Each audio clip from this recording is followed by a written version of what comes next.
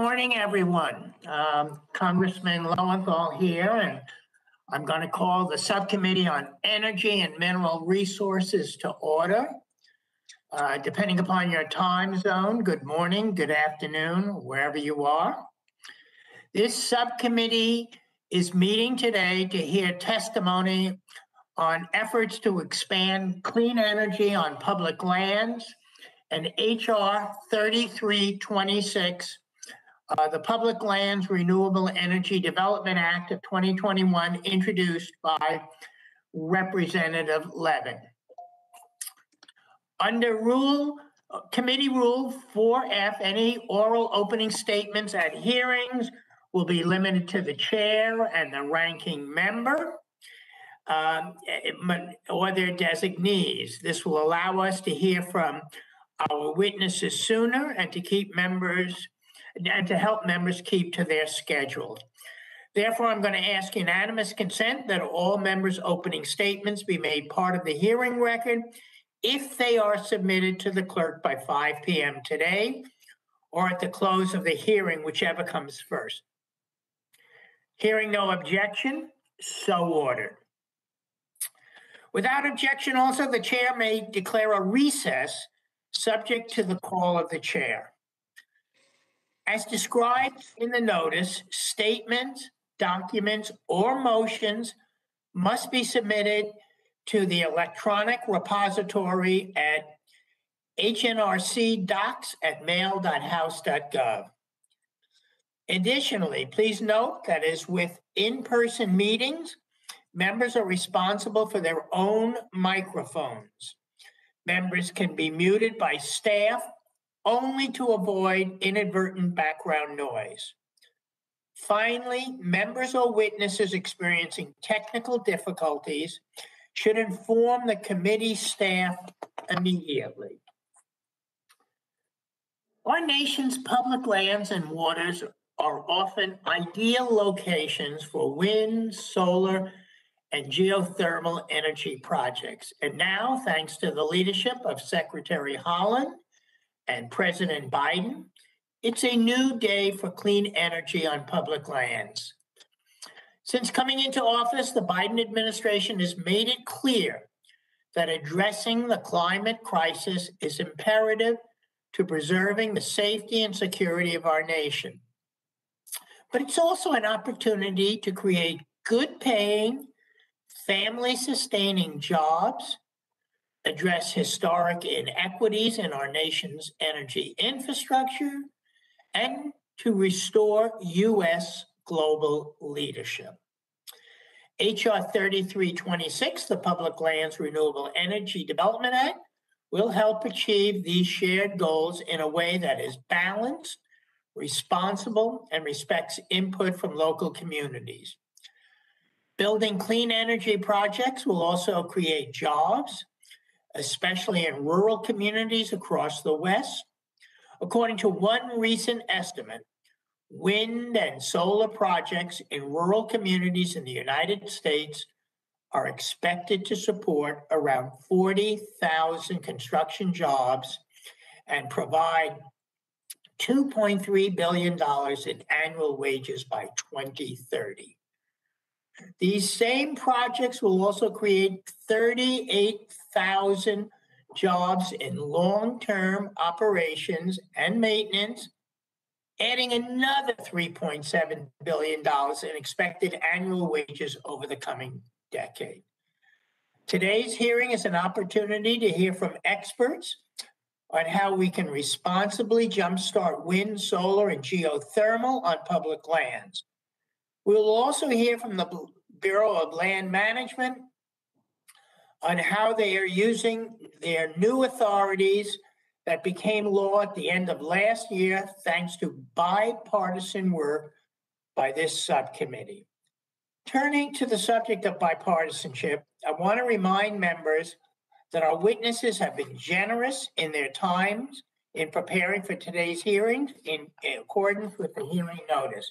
We should do our best to hear their testimony in a timely manner and give them the opportunity to respond to our questions.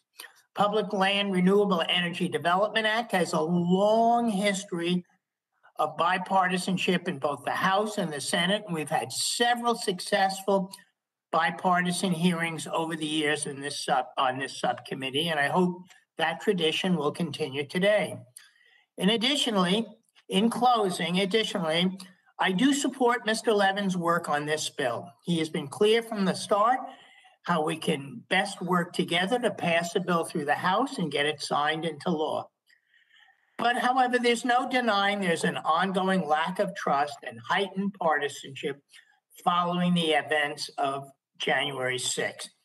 But Representative Levin has provided all members of this committee with what he believes is a workable bipartisan path forward to give Florida a good chance of becoming law. I will, however, commit that since there is another bill that has been introduced, to holding a hearing on Mr. Gosar's version of the Public Lands Renewable Energy Development Act. However, I do plan to co-sponsor H.R. 3326 in the coming days and encourage all my colleagues on both sides of the aisle to do the same. I think I have some time remaining, which I'd like to now yield to Representative.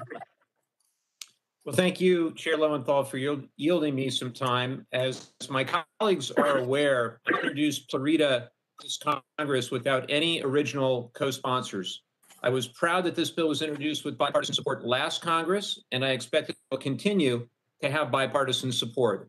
I've worked with members of both parties on a wide range of issues during my time in Congress, and I'm proud to have gotten bills signed into law with colleagues across the ideological spectrum.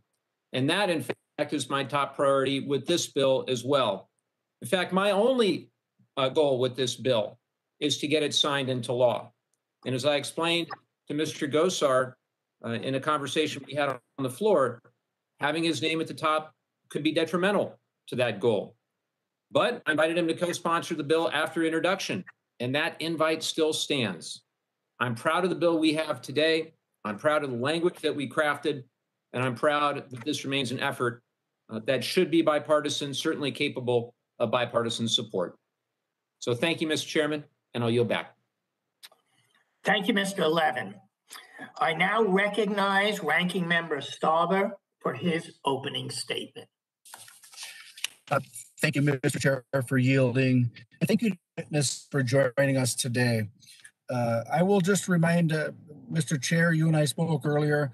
I will be in and out as the ranker, and so Representative Gosar will be filling in when I can't. Today, the Subcommittee on Energy and Mineral Resources had a rare opportunity for true bipartisanship as we listened to testimony on the Public Lands Renewable Energy Development Act, an idea created and developed for the better part of a decade by my friend and member of this subcommittee, Paul Gosar. This bill lends a touch of common sense to our burdensome permitting process. America has the best and brightest developing projects in the world, and the permitting process is an important component. However, everybody here knows that the process gets hijacked by activist lawyers seeking to make a buck. If it takes a year and a half longer to build a highway or a solar project, the lawyers get paid a year and a half more billable hours. Permitting reform is needed, and the remaining provisions from the Public Lands Renewable Energy Development Act that were not included in last year's Energy Omnibus are a great first start. Therefore, Representative Gosar's language before us today is a great opportunity for a strong bipartisan message on getting energy projects completed on federal lands. Yet, my fellow Democrats still found a way to set a disturbing precedent. These last 5 months have admittedly seen very little bipartisanship, especially in the energy and minerals world. Democrats started their Green New Deal agenda by killing union jobs on the Keystone XL pipeline and 124 days later, supporting a Russian pipeline with Russian workers.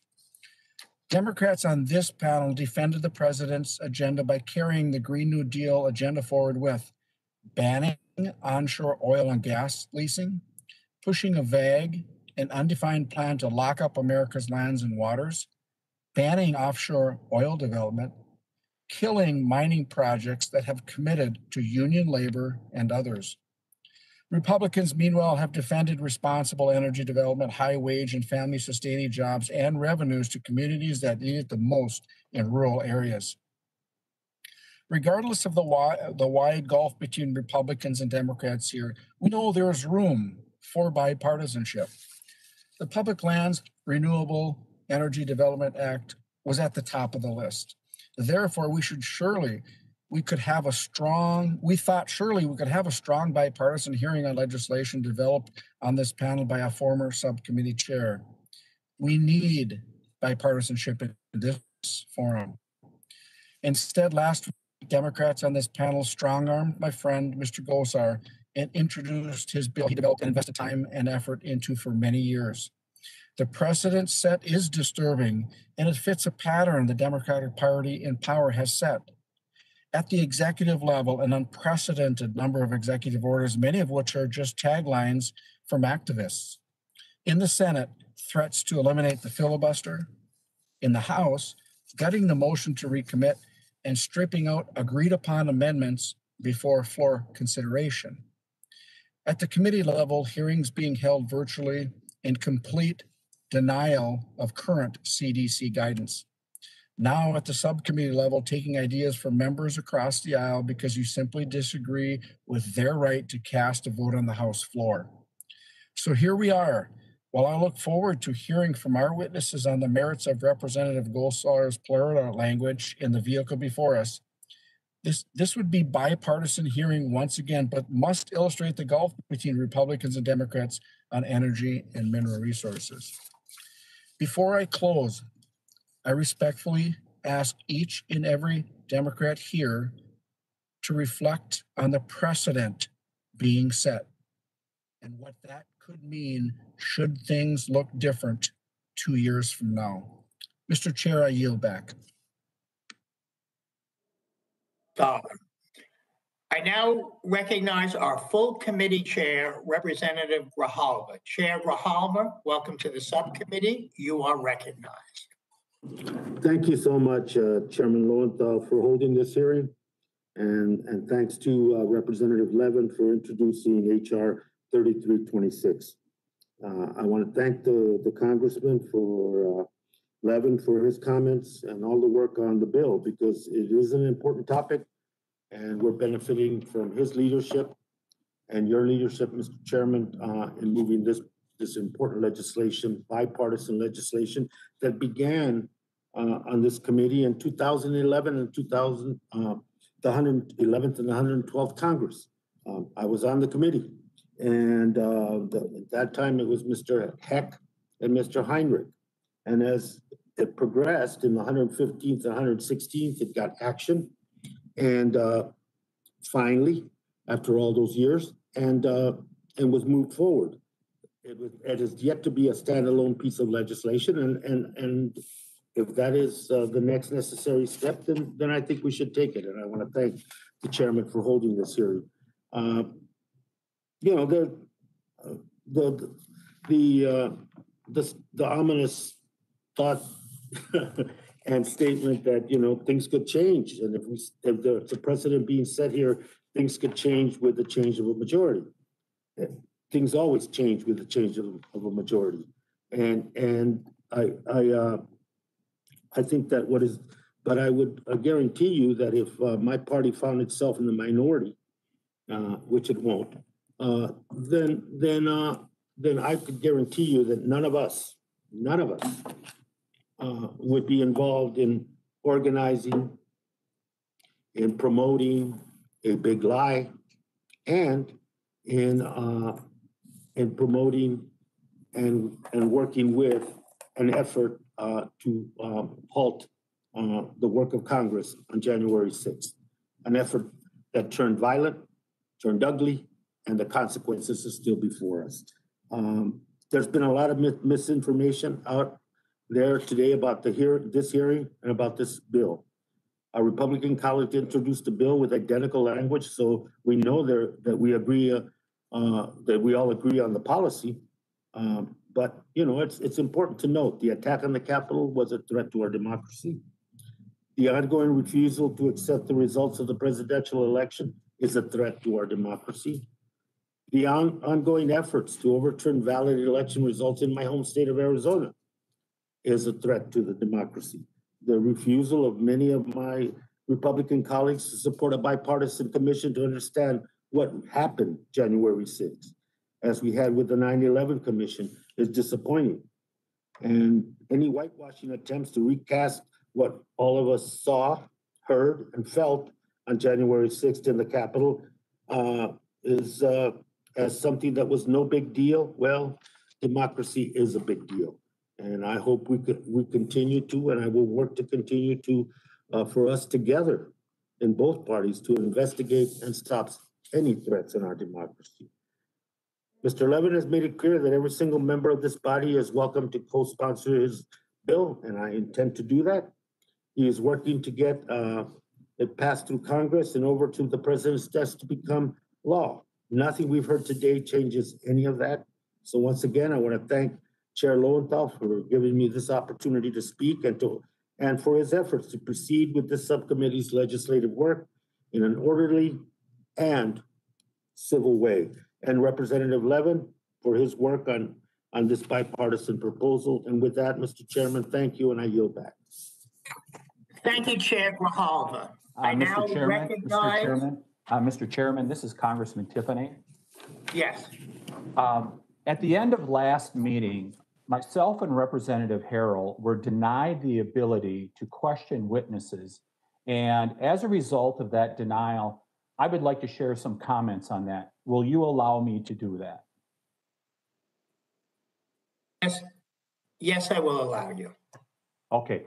Thank you very much, Chairman, for giving me the latitude to share a few comments, because it was very disturbing at our last meeting that Representative Harrell and I, we juggled our schedule, voting on the floor of the House to be able to, being very mindful that we needed to be in committee to be able to ask questions of the witnesses.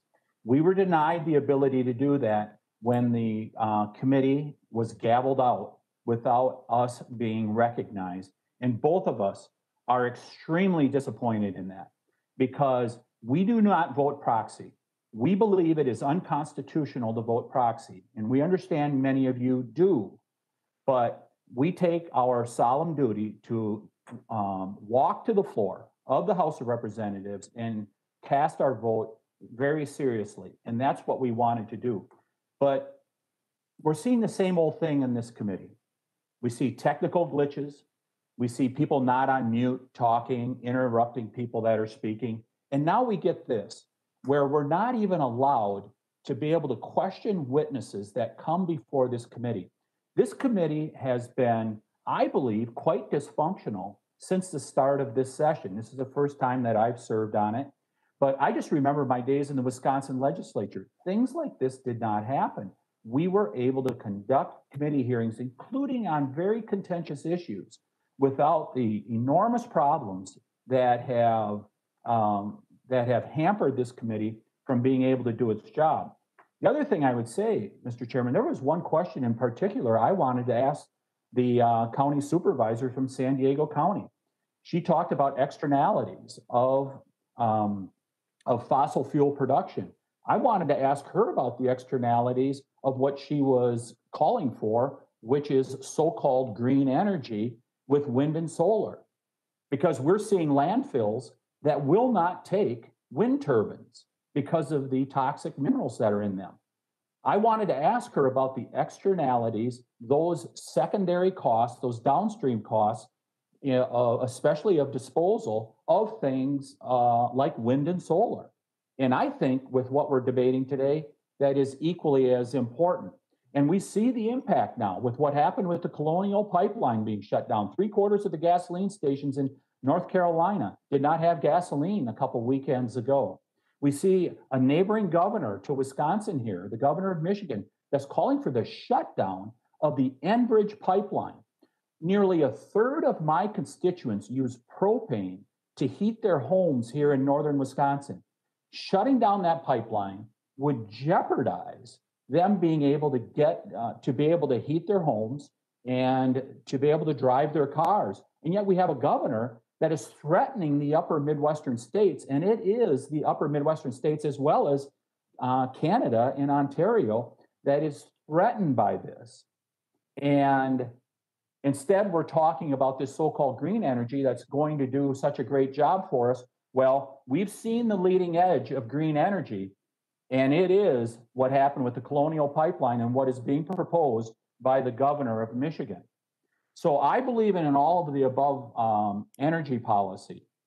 But what we keep seeing from this committee is we exclude certain types of energy, in particular fossil fuels, to the detriment of people, especially low-income people, who are going to bear the costs of these higher prices for, to be able to turn on their lights and to be able to drive their cars. But I just want to close by saying, I understand a lot of you representatives from California have had the luxury of being able to vote proxy from out in your homes in California.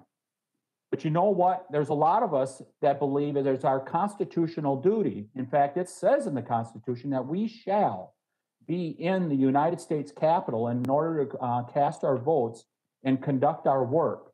And it's time for this committee to respect that. It's time for this committee to get us back into session in person. Even the Judiciary Committee I sit in, the chairman has us there in session, allows us to take our masks off. This committee is not doing that, and it is to the detriment of the work that we were all hired to do by the people that we represent. This has been very disappointing, the first 5 months of this committee. Thank you, Mr. Chairman. I yield back. Thank you, Representative Tiffany. I now recognize the full committee ranking member, Mr. Westerman, for an opening statement.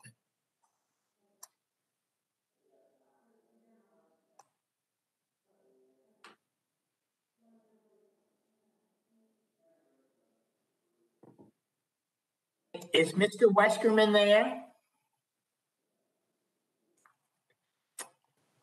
I am not hearing Mr. Westerman. I'll wait one more time, and then we'll have later on when Mr. Westerman returns, we will certainly give him an opportunity to make a statement at that point. If not, let's go on to, well, first I want to thank all the members for their statements, for their opening statements. We're going to go to panel number 1 now. And I'm happy to welcome our first witness. That's Nada Culver from the Bureau of Land Management. Ms. Culver serves as the Deputy Director of BLM and is also exercising the authority of the Director. Ms. Culver, welcome back to the committee in this new role. You are recognized for 5 minutes. Thank you.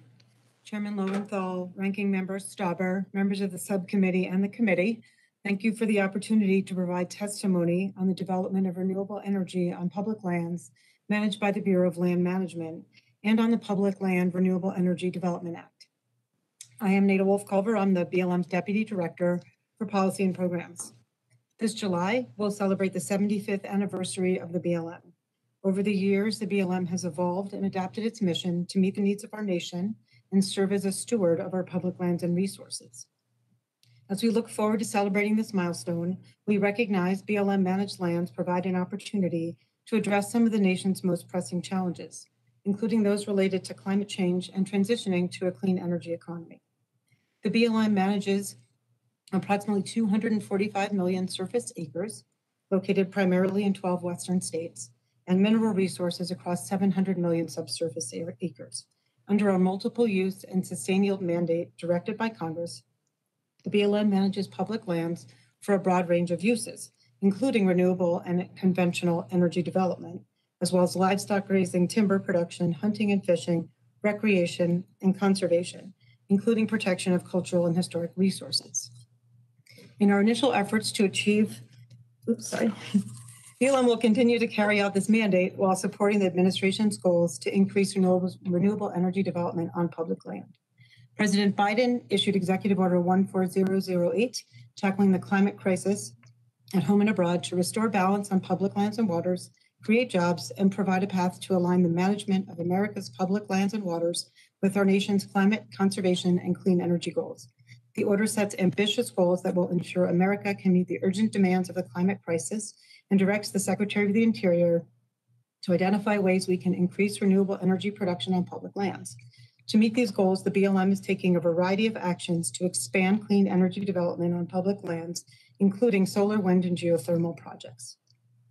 Through the Solar Programmatic Environmental Impact Statement, we designated 285,000 acres of solar energy zones and identified another approximately 19 million acres of public lands with solar energy potential in California, Nevada, Arizona, New Mexico, Colorado, and Utah. The BLM also identified more than 20 million acres of BLM-managed public lands with wind energy potential in 11 Western states and has the authority to manage geothermal leasing on hundreds of millions of acres of federal mineral estate as allowed under applicable land use plans. In 2016, we finalized the competitive leasing rule and the Desert Renewable Energy Conservation Plan in California. In our initial efforts to achieve the President's renewable energy goals, as well as those outlined in the Energy Act of 2020, we've developed a proposal to establish renewable energy coordination offices, and we're working on an interagency memorandum of understanding to enhance permitting coordination. We're prioritizing a short list of key programmatic actions, regulation updates, and interim policies. This includes updating areas of focus for solar, wind, and geothermal development, as well as designation of energy corridors for pipelines and power lines, and undertaking a rulemaking to comprehensively address rental rates and fees. On May 3rd of this year, the BLM approved the Crimson Solar Project in the California desert, which has the potential to deliver enough electricity to power approximately 87,500 homes.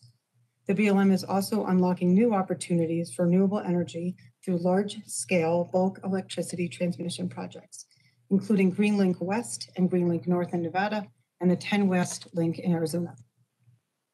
Permitted renewable energy projects on BLM-managed lands include 36 wind projects, 37 solar projects, and 47 operating power plants developing geothermal energy, with a collective total of more than 12,400 megawatts of capacity. The BLM anticipates permitting up to 3,000 additional megawatts of renewable energy this fiscal year and is currently evaluating dozens of other renewable energy projects. The Public Land Renewable Energy Development Act seeks to promote and expedite the development of solar, wind, and geothermal energy projects on federal lands. The BLM recognizes the importance of identifying low conflict priority areas and appreciates the attention to financial certainty for grant holders provided by the bill. This legislation aligns with the administration's goal of promoting renewable energy development, and we support it. The BLM looks forward to continuing to work with the committee and the Congress on these important issues. Thank you again for the opportunity to be here, and I look forward to your questions. Thank you, Ms. Colbert, for that testimony. I want to remind members of the committee that Committee Rule 3D imposes a 5-minute limit on questions, and the chair is now going to recognize members for any questions they may wish to ask witnesses. I recognize Representative Levin for 5 minutes of questions. Well, thank you again, Chairman Lowenthal, for holding this hearing today. And I want to try to focus back on the bipartisan legislation at hand. As has been said, my colleagues chose to introduce the exact same legislation as I did, and I think that shows we still agree on the policy and need to be working together in a way that gives it the best chance possible to be signed into law. We need to get this bill signed into law because clean energy generation is the future. The Biden administration has committed to that future by setting the goal to achieve 100% carbon pollution-free power on our grid by 2035. Our public lands can and should be part of that 2035 goal. And Florida, along with the provisions of the bill that became law last year, will ensure that responsible renewable development takes place on our federal lands. As my colleagues have highlighted, Florida would direct the Bureau of Land Management to establish priority areas for solar, wind, and geothermal development on federal lands. These are areas where development would not conflict with other important uses like conservation and recreation. The designations would be similar to the process that BLM carried out in Southern California to establish the Desert Renewable Energy Conservation Plan, or DRECP. Additionally, the bill would direct the federal government to distribute the revenues from wind and solar projects to the states and counties in which federal lands development takes place, as well as to federal land management agencies to assist with permitting. Revenues would also be sent to a new fund to support conservation and recreation. Importantly, these new revenue distribution streams will give relevant stakeholders skin in the game when we responsibly develop clean energy projects. Further, due to the bipartisan efforts last year, the bill was significantly strengthened and improved. In fact, the wind and solar industries were happy to give us their endorsement for the first time ever. Thanks to these improvements, the bill was passed through the House twice, and several new additions to the bill were finally signed into law. One of these provisions establishes a Renewable Energy Coordination Office at the Department of the Interior.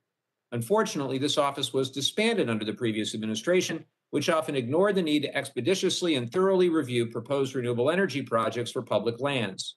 I'm hopeful that with this new office, the Biden administration will be able to reduce permitting delays while still fully evaluating each project.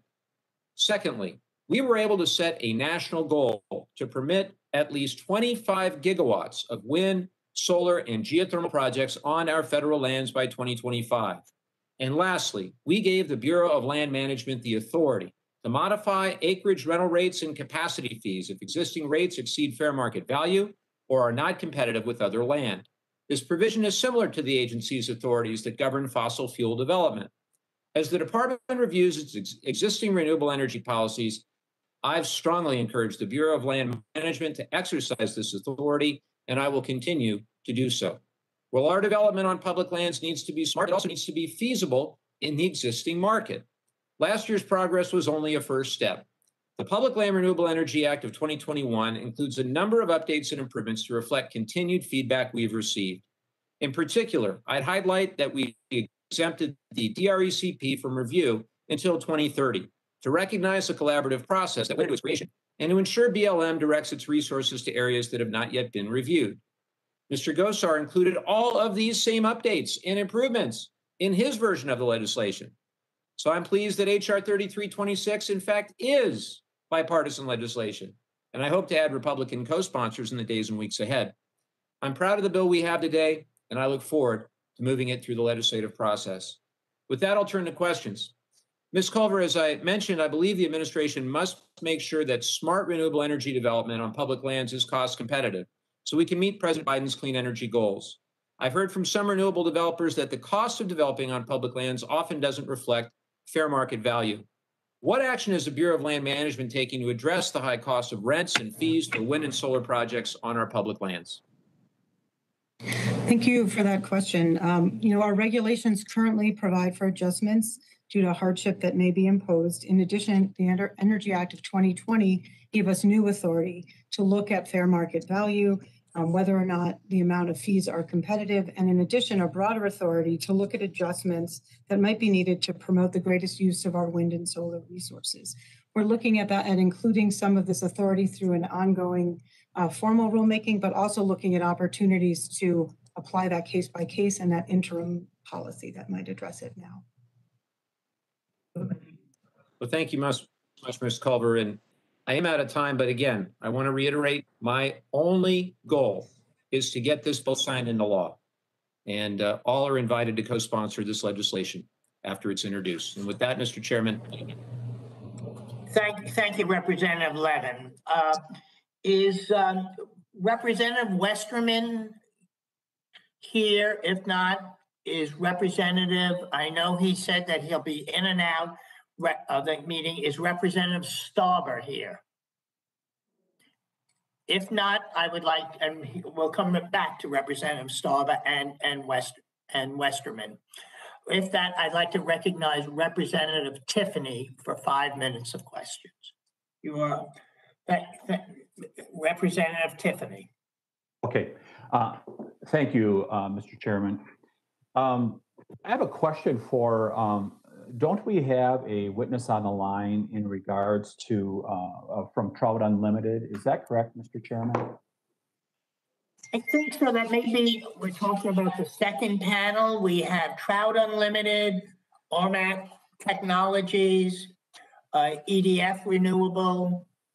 We have other questions in the second panel. Right now, we just have the Deputy Director of BLM in the first panel. So okay, you'll get an opportunity in the second panel to raise that. And that would be Ms. Culver, correct? Yes. Yeah, okay. Yes, Ms. Culver is the panelist, the only panelist for the first panel. Okay, thank you for clarifying that. I'll direct my question to Ms. Culver. With, for example, the Solyndra project, which was done over a decade ago, there was documented that there were massive kills of especially birds, including endangered species. How is that going to be managed here as you go forward when we see endangered species that are being killed in quite large numbers wherever we see, especially where we see both wind turbines as well as solar panels, like the Solyndra example? Thank you for the question. The BLM currently uses a competitive leasing rule through regulation that prioritizes placement of projects in the lowest conflict areas. So projects that have less conflicts will be handled more quickly and issued more permanent leases. In addition, our regulation requires plans for mitigation and monitoring.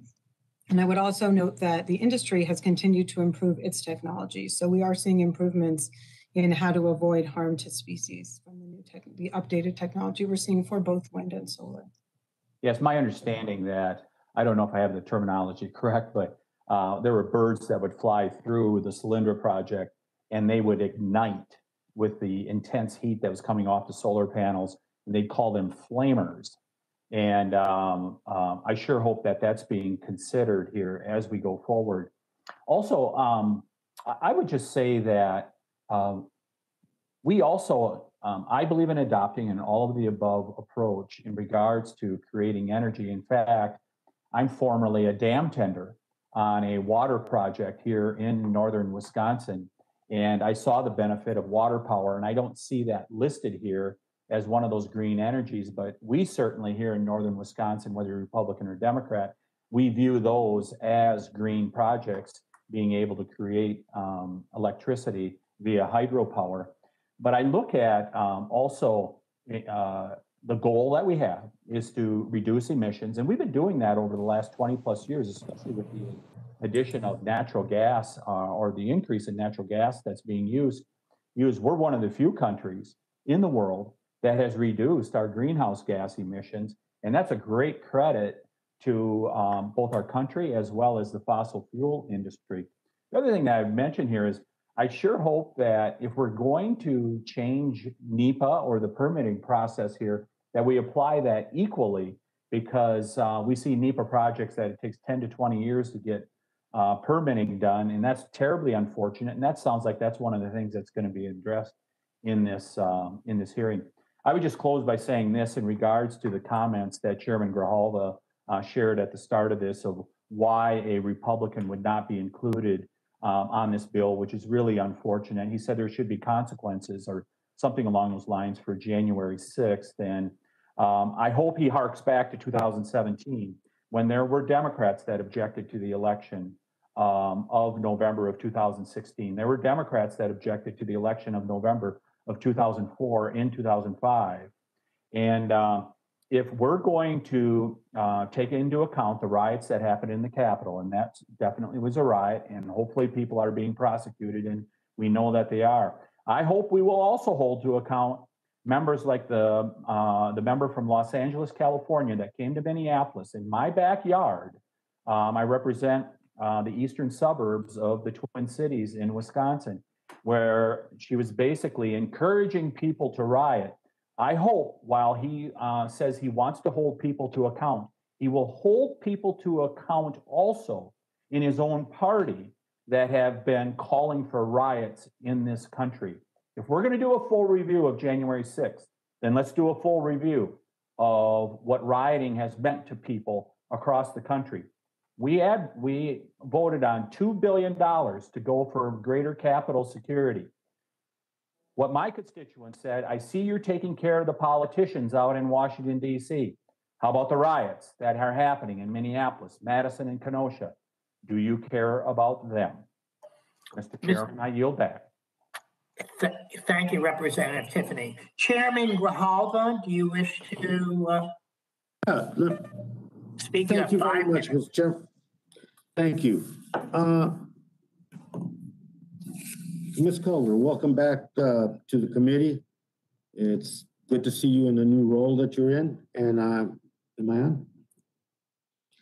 I know that you're doing a lot at the BLM to repair some of the wrongs of the past 4 years, and I certainly and we all appreciate it.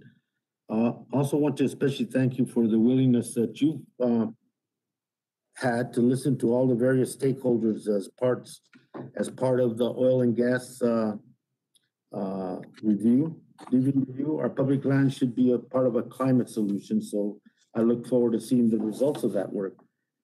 Turning to this specific legislation before us today, right now there is very little utility scale renewable energy coming from public lands. It is in the single digits percentage-wise if you look at where our electricity comes from nationally. So my first question is do you agree that there is still an enormous amount of potential in low conflict areas for renewable energy on our public lands? Thank you, Chairman Grijalva. Yes, I do agree, as does the BLM. As I mentioned in my testimony, we've identified about 19 million acres of land with potential for solar energy, in addition to the 285,000 acres of solar energy zones, and about 20 million acres with wind potential. What we're seeing in terms of the elevation of demand off of public lands makes us think there will be an increased demand on public lands, and we can accommodate that for sure. Yeah, Ms. Culver, one of the things that continues to be a problem and to some extent haunts many of a lot of energy development on our public land, and that has to do with the impacts before and after the fact. And so going into the necessary and important expansion of renewables on public lands, how is BLM going to ensure that we don't repeat that legacy with renewable energy developers, and how are we going to mitigate that? As we're complying with the direction in the Energy Act of 2020 and the executive order, and similar ideas are encompassed in Florida to update our land use plans to identify areas that are the most appropriate for development, as well as those that are not appropriate. In addition, we're looking at bonding to ensure that impacts to land can be remediated and reclaimed, as well as, again, ensuring that we have good plans for mitigation and monitoring along the way. So we're looking at it from the very start of the process as to where projects should be sited in the first place, and then how they're managed along the way. Yeah, if I may, Ms. Carter, just add one point, and it's not so much a question as it is something to look at. I think also part of the precedent, I think that needs to be set for all energy development, and that includes gas and oil on public lands, is the issue of disclosure and transparency. I think there are important aspects of it in that, the battles are always on those two topics. And if people knew more, and if decision makers knew more, perhaps that would affect decision making too. So transparency and disclosure, something to look at, I would hope. Thank you, and I yield back, Mr. Chairman. Thank you, Chairman Grijalva, and thank you for raising the issue of transparency and disclosure. I now recognize Mr. Gosar for 5 minutes of questions. Welcome, Mr. Gosar. Thank you, Mr. Chairman. I'm honored that the committee is here today considering the Public Lands Renewable Energy Development Act, HR 330, better known as PLREDA, which I had sponsored since the 112th Congress. I have been honored to sponsor this legislation, and although we were successful in including a number of pieces of this bill into law last year, my bill before the committee today would finish that work. As mentioned, this bill would streamline land use, promote more renewable energy on federal lands. In addition, taxpayers also benefit as this legislation directs revenues to the Treasury for deficit reduction. Increasing access for sportsmen, as well as ensuring counties and states receive adequate revenue for development impacting their communities, is a no-brainer. It has been regrettable that what has been an extremely broad bipartisan effort for several Congresses has now devolved into a rank partisan power play by the Democratic majority. I began this Congress by being informed by the majority that the only way Florida would move in this Congress is if it was sponsored by a Democrat. After 5 Congresses and nearly a decade of leadership on this issue, I was, as you would expect, disappointed. However, knowing that the importance of the policy to my constituents and our nation, I reluctantly agreed to allow my colleague from California to lead the bill with my support. However, last week I was denied even the courtesy of being an original co-sponsor of the bill upon which I have worked for nearly a decade. I have done this successfully with numerous pieces of legislation with Democrats in the lead. The majority has the power to act on the issues they choose to act on as a majority. However, I will not give up on the work I have championed for a decade because the Democrat majority can't set aside their partisanship, which is why I've introduced Florida again in the 170th Congress and will continue, as I have for a decade. We work with all my colleagues in a bipartisan fashion to promote this important legislation. Now to questions. Ms. Culver, thank you for joining us today. And I recently had an important BLM correspondence for a constituent delayed far beyond the requested response period by BLM, which I finally got a response late last week from. I hope you will effectively prioritize congressional correspondence, understanding that our questions come from the people we represent. But this hearing isn't about BLM correspondence, it's about renewable energy. Ms. Culver, we're learning more and more about the unacceptable forced labor conditions in China, which have been labeled by the U.S. State Department as genocide. How can you assure us that the solar panels made from slave labor coming out of China, where this genocide is taking place as we speak, are never a part of the solar projects that are assembled on federal lands in the United States? Thank you, Congressman Gosar. And may I just say, we appreciate your understanding and patience with correspondence as we're trying to address very complicated issues, as you mentioned, and we'll do our best to continue paying attention to those in a timely manner.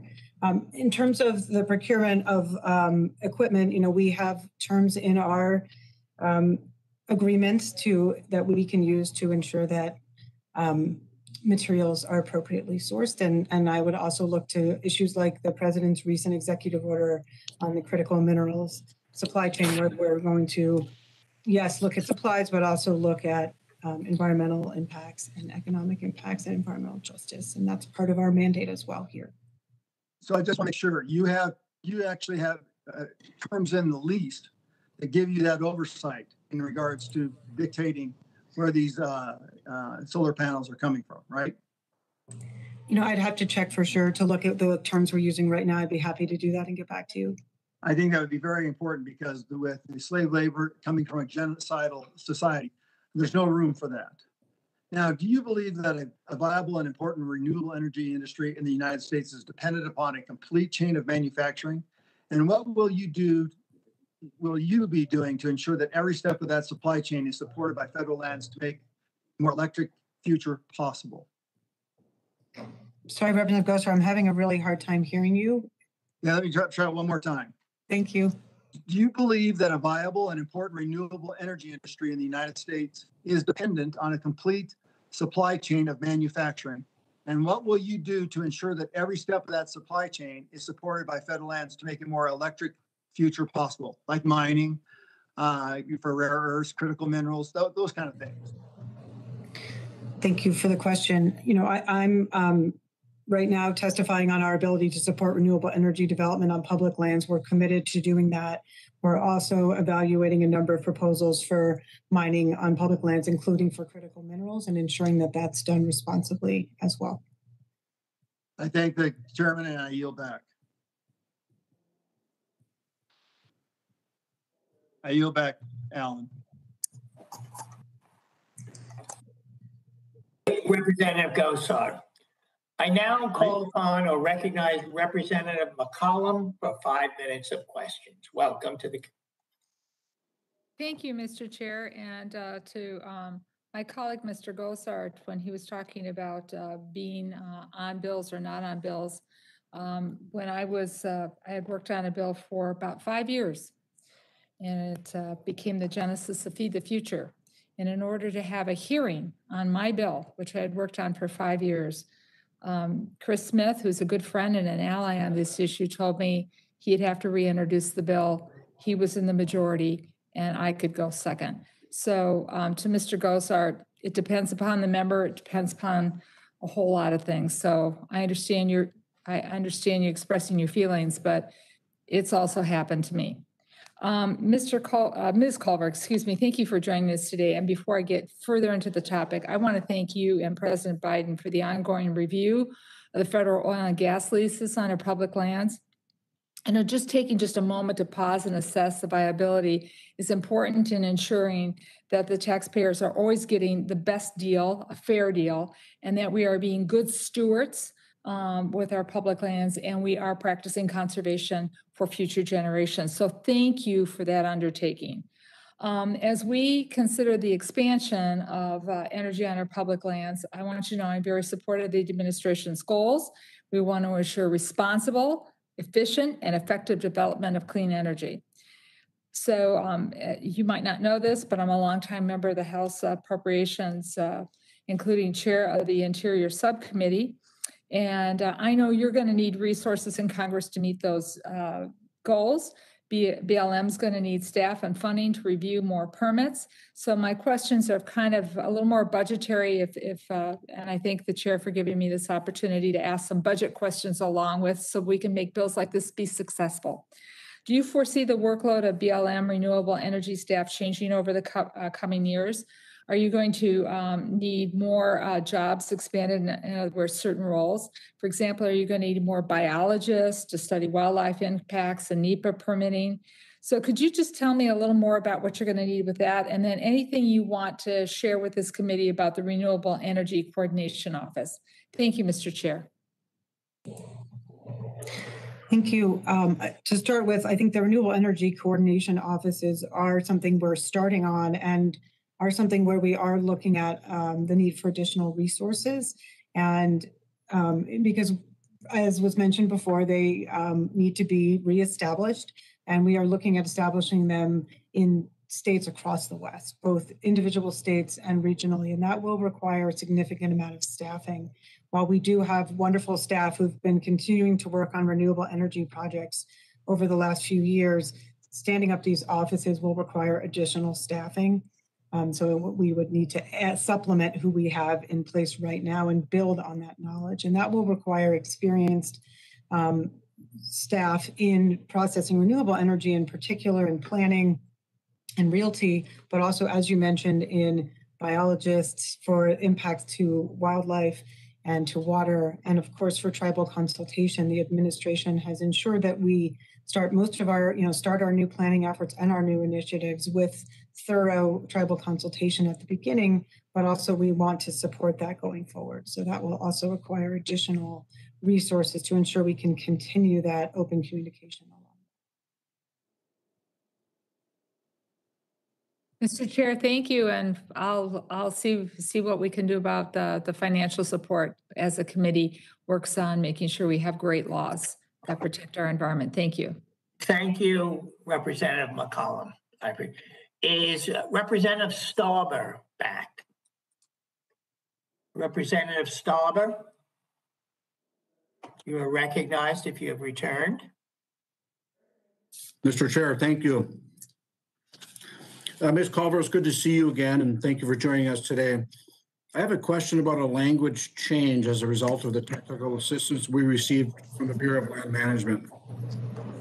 The original language in Section 4 required the department to establish new priority areas for wind and solar development within 3 years of enactment.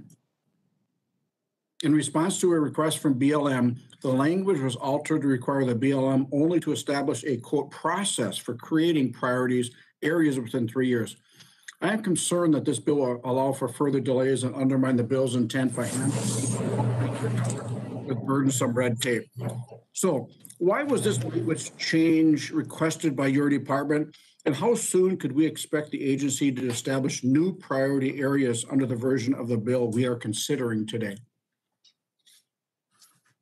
Thank you for the question. I think the change was to reflect the fact that in order to update these areas, we would need to update the governing land use plans, which is a really important opportunity for us to look at changed conditions on the ground, new technology, but also to engage in consultation, to work with stakeholders and provide for public engagement as well as environmental analysis.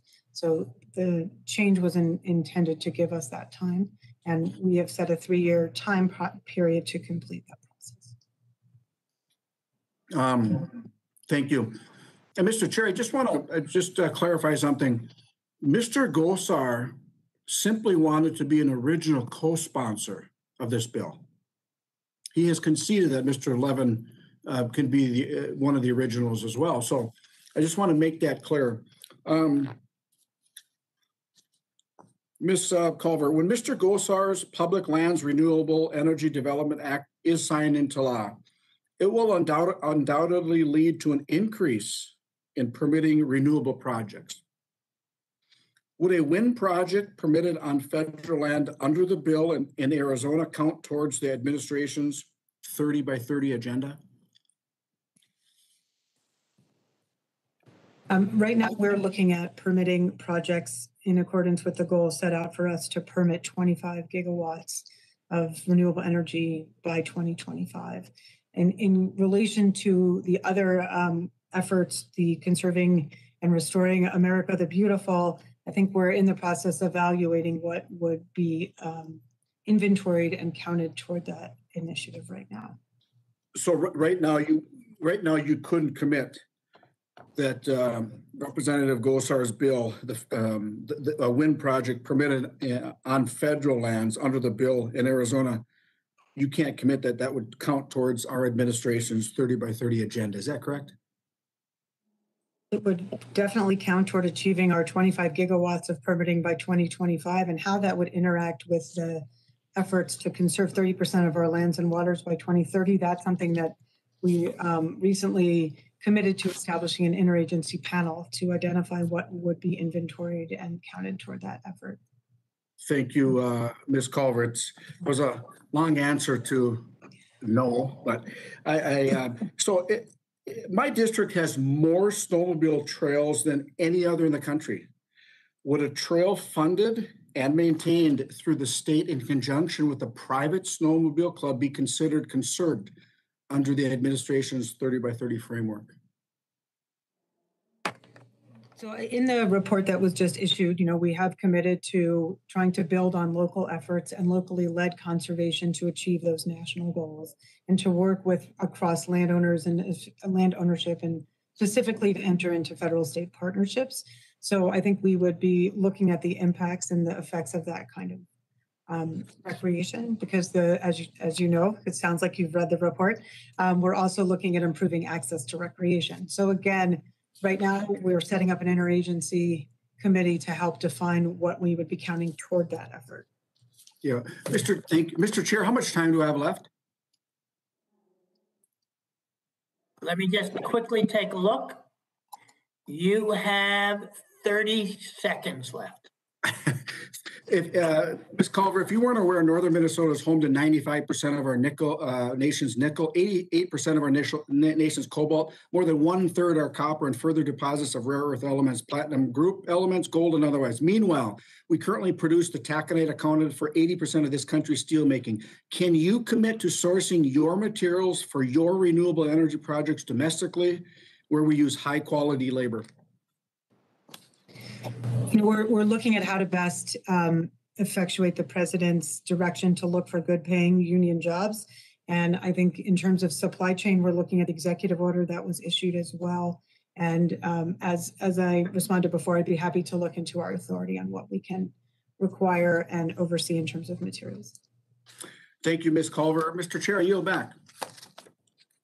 Thank you, Ranking Member Stauber. Next, I call upon Representative Porter for 5 minutes of questions. Welcome. Thank you very much, Mr. Chair.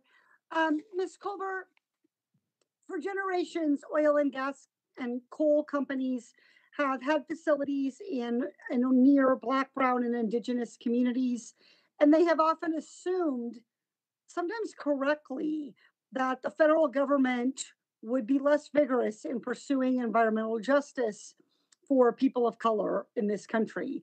And I'm hopeful that that is changing and encouraged by some of the steps the Biden administration is taking to promote environmental justice for everyone. Can you tell us, the committee, a little bit more about how BLM is working across its many responsibilities to protect communities of color and create a just and equitable energy future for all Americans? Thank you for the question. As part of the forum that we held in late March, we were, as part of our evaluation of the federal oil and gas programs, we did have a panel on specifically on environmental justice and received some really helpful insight and input on how we could better address that concern, including potentially establishing federal advisory committees. We're taking those recommendations and inputs seriously. And as you mentioned, the Executive Order 14008 also directs us to look at environmental justice. So we are looking at that as well. We've included support for that in our budget. You'll see that in our budget proposals, I think. And we're looking at different ways to reach out to a broad spectrum of people as we continue to evaluate our energy programs and, in fact, all decisions that we make on public lands. Terrific. I know you mentioned that the budget will be prioritizing these things. I wanted to ask more specifically, though, about tribal engagement. It's something that our committee has been talking about as well. Can you elaborate on what BLM is doing to engage and have outreach to Native communities? And how are you working across the entire Bureau to make sure that these are meaningful conversations and not kind of after the fact, hear your concerns, but it's all been decided situation? Right. Thank you for that question. When we started with consulting about consultation to get really important input on what we were doing right and wrong and how to improve the entire process. And we're now incorporating some of that feedback into everything we do going forward. At the Bureau of Land Management, we are prioritizing tribal liaison positions, including one at the national level, so we can incorporate that into all we do. Recently, we've been consulting officially on the review of the oil and gas program. We completed that. We're kicking off consultation this week in connection with the selections for Vietnam veterans in Alaska, as well as those public land orders. So it's really becoming the first step in all we do. And we've learned and taken input on having multiple days and multiple ways for establishing input. So it's not just a letter that's sent out and we wait and see if we get a response. We're doing a lot of virtual meetings and trying to use that technology, including phone lines, to accommodate what people's technology availability might be. That's really encouraging to hear, and I think there is some real potential here with greater comfort with virtual meetings and things like that to try to hear from people. And appreciate your comment about learning how best to take input, then in designing an input process that makes that happen. Could you describe any ways that you're aware of that the Public Land Renewable Energy Development Act could help achieve these goals in terms of priority and things like that? I'm not sure I'm sorry, the goals around consultation and environmental justice? Yes. Okay, thanks just for clarifying. Sure, I think part of the first steps we're going to be doing is looking to update current land use allocations for what's the correct priority areas, as well as what areas should be excluded or in that middle variance lands. And by consulting as part of that, we'll have an opportunity to get a lot of input from tribes as to which places we have designated correctly, what additional efforts might be needed, as well as to get their input on the best places for large scale renewable energy development. In addition, the fund that's established through Plurita would provide funding for projects that could be federal, state, or tribal to protect and conserve fish and wildlife habitats, streams, and for recreational access to federal land. So I think we'd have another opportunity there for really important engagement. Wonderful. Thank you so much. I yield back. Thank you, Representative Porter. I don't believe there are any other Republican members wishing to ask any questions. If there are, please go forward now. Well, we'll come back to the Republican members. And next, I'd like to call upon Representative Huffman. You are now recognized for 5 minutes of questions. Welcome. Thank you, Chairman Lowenthal. Thank you for this hearing. And let me also thank you for your ongoing commitment to strike a conciliatory, civil, and productive tone in this subcommittee, even in the face of the unfortunate rhetoric and partisan posturing we continue to see.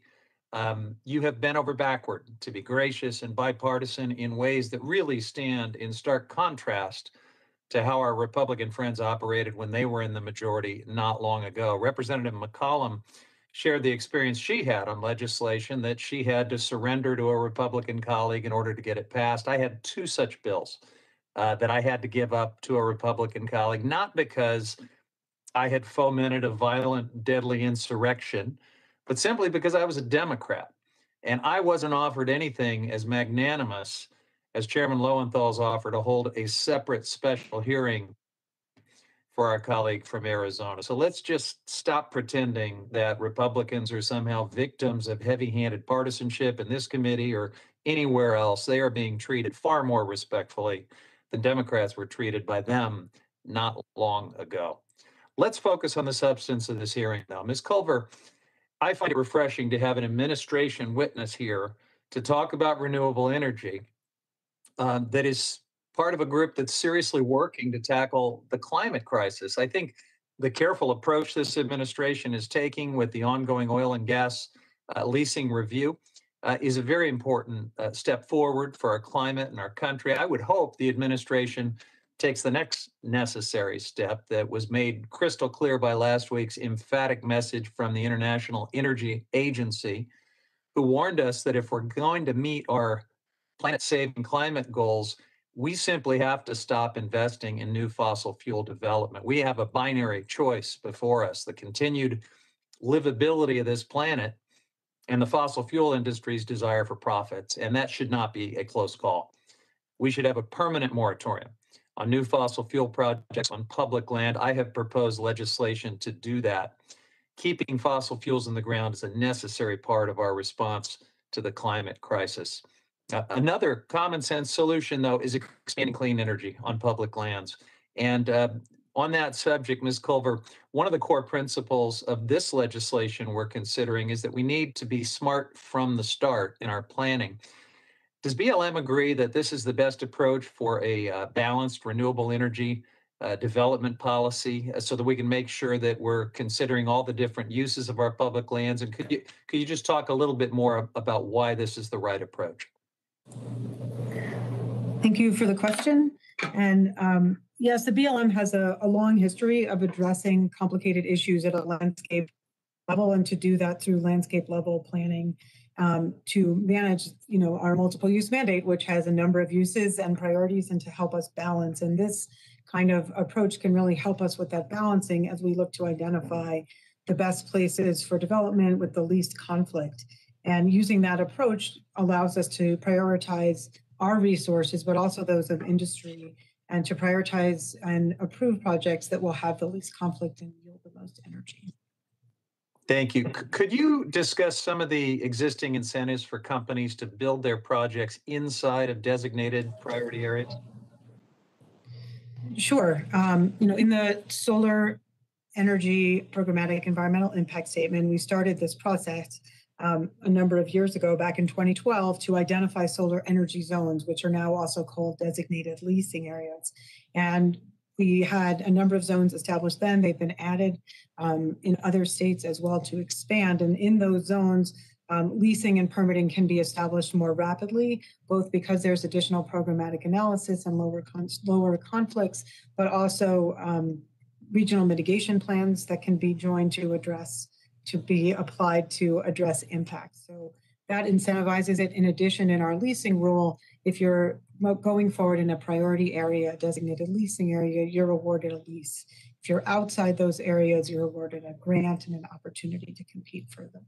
So those are all incentives. I was going to ask to clarify, these aren't the only places projects can go forward, right? I mean, there are opportunities to do projects elsewhere. There are just extra incentives in these priority areas. Is that right?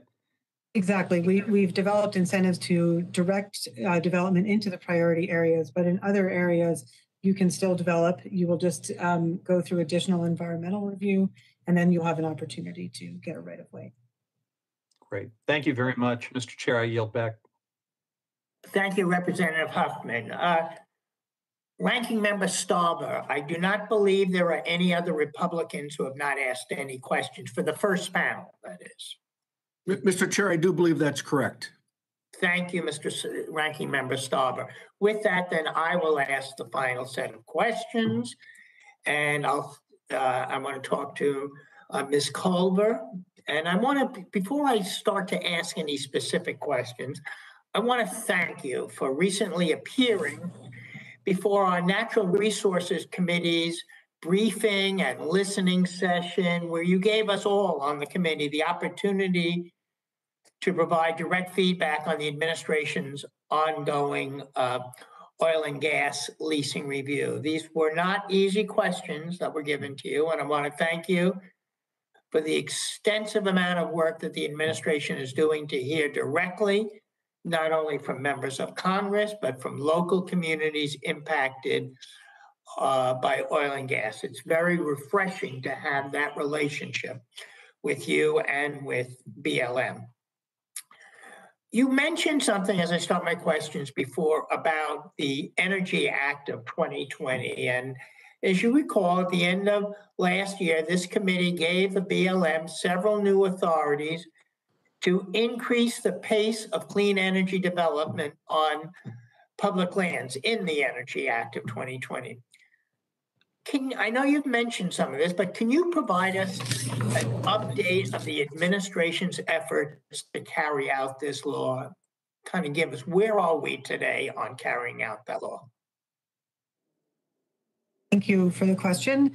Yes, under the Energy Act of 2020, we were directed to create the Renewable Energy Coordination Offices to set a national goal for renewable energy and to work toward this goal of siting 25 gigawatts of onshore wind, solar, and geothermal no later than 2025. So we are working with the department to establish these renewable energy coordination offices now.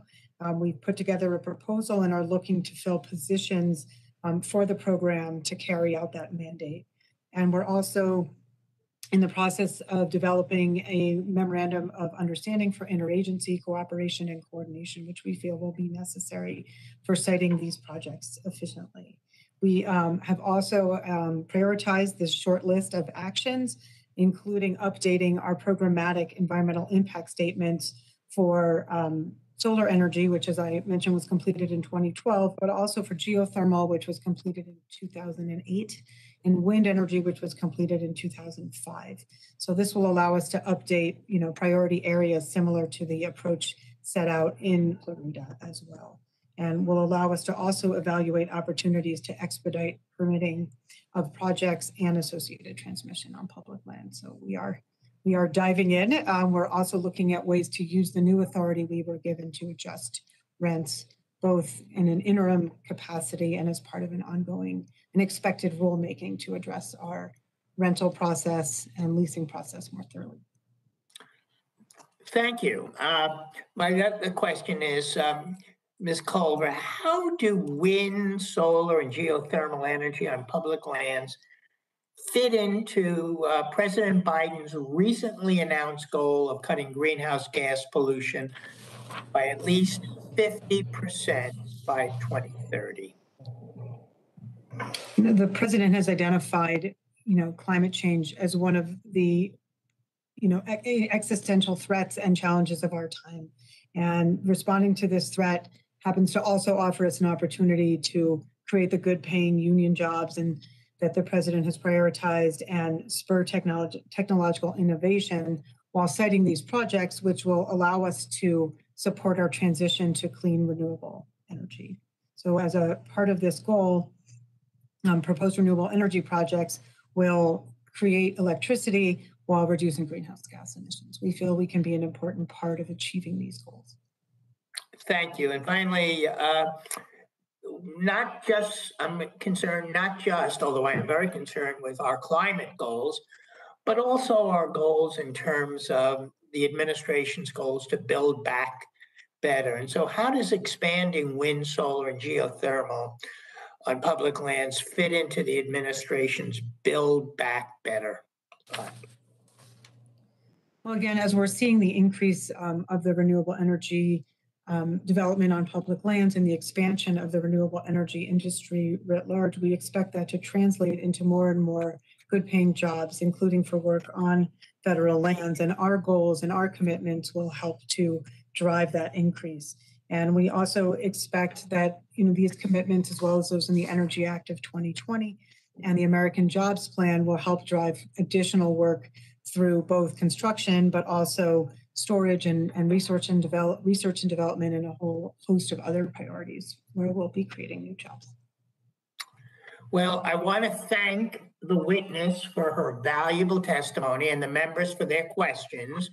This concludes the testimony and the questions for our first panel, Ms. Culver. But the members of this committee may have some additional questions for you, and we ask you to respond to those in writing.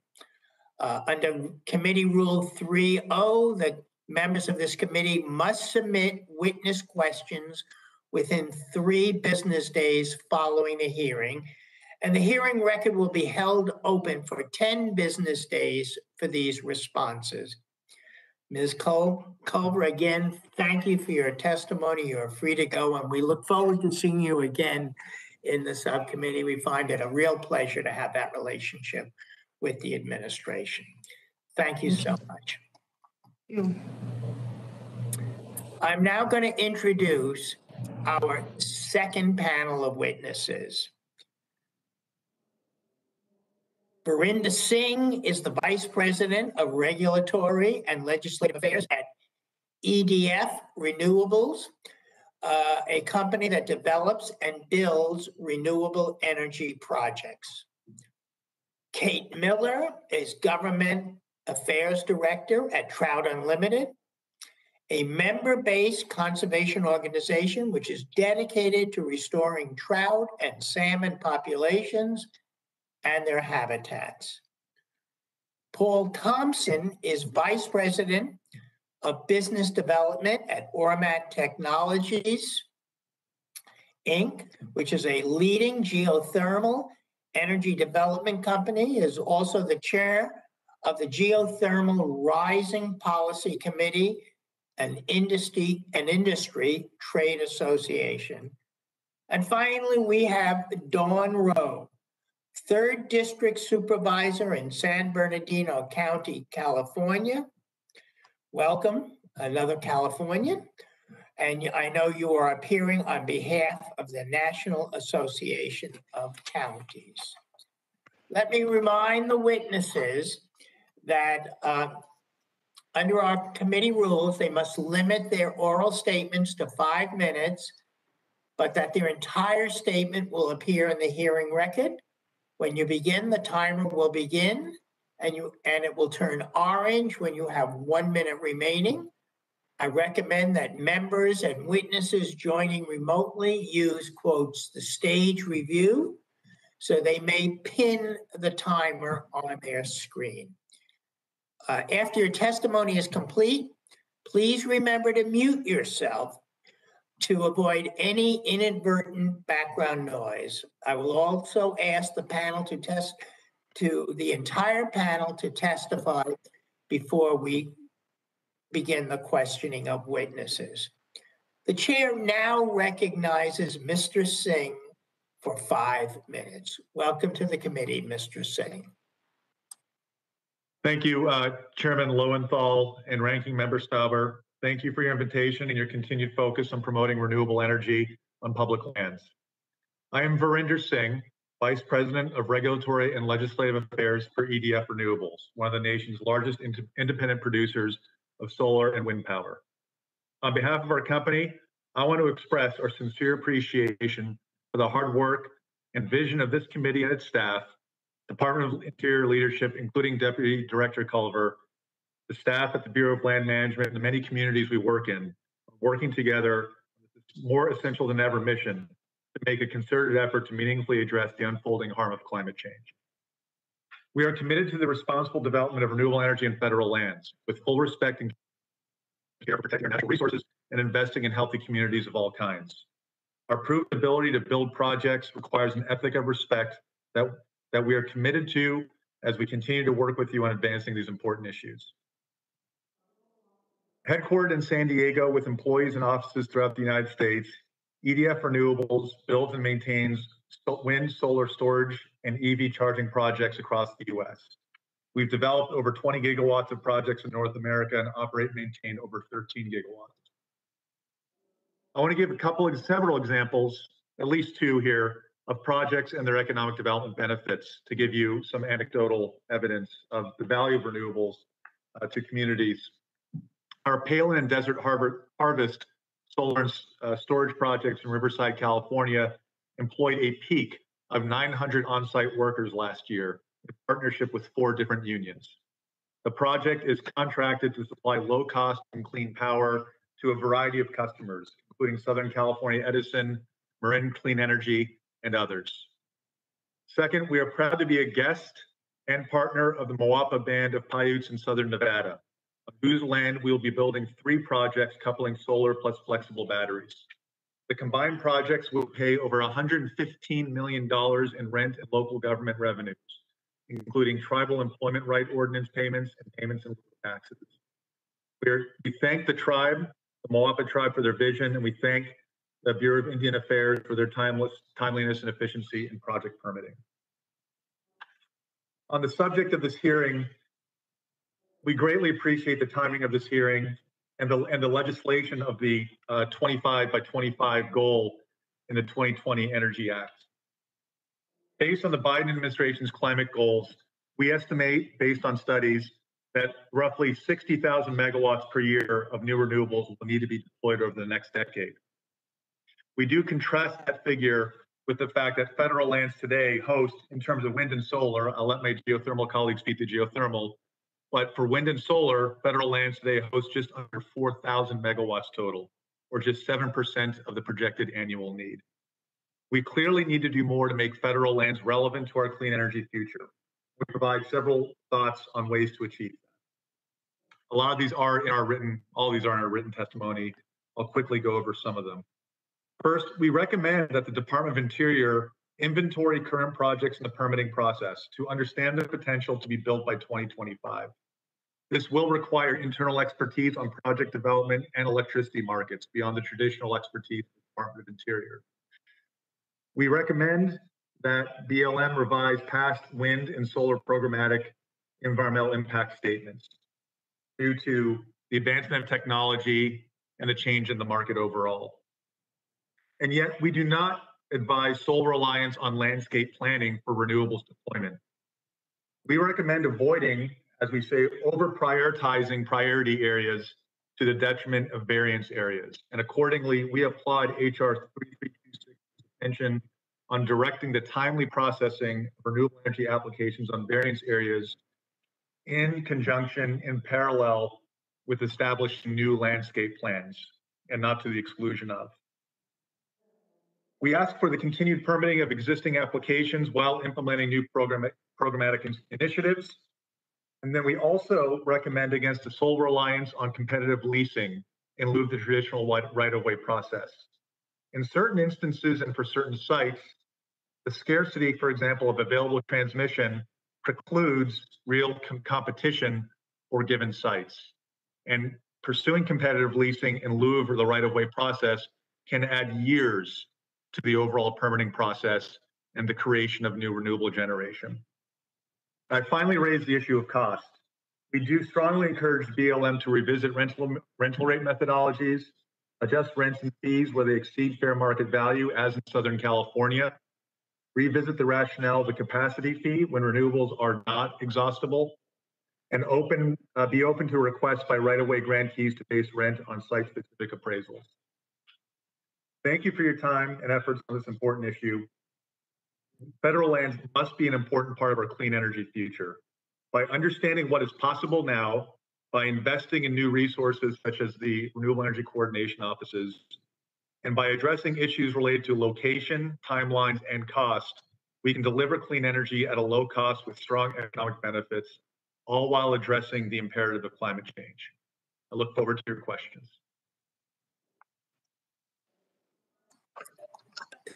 I thank you, Mr. Singh. And now the chair recognizes Ms. Miller for 5 minutes of testimony. Welcome to the committee, Ms. Miller.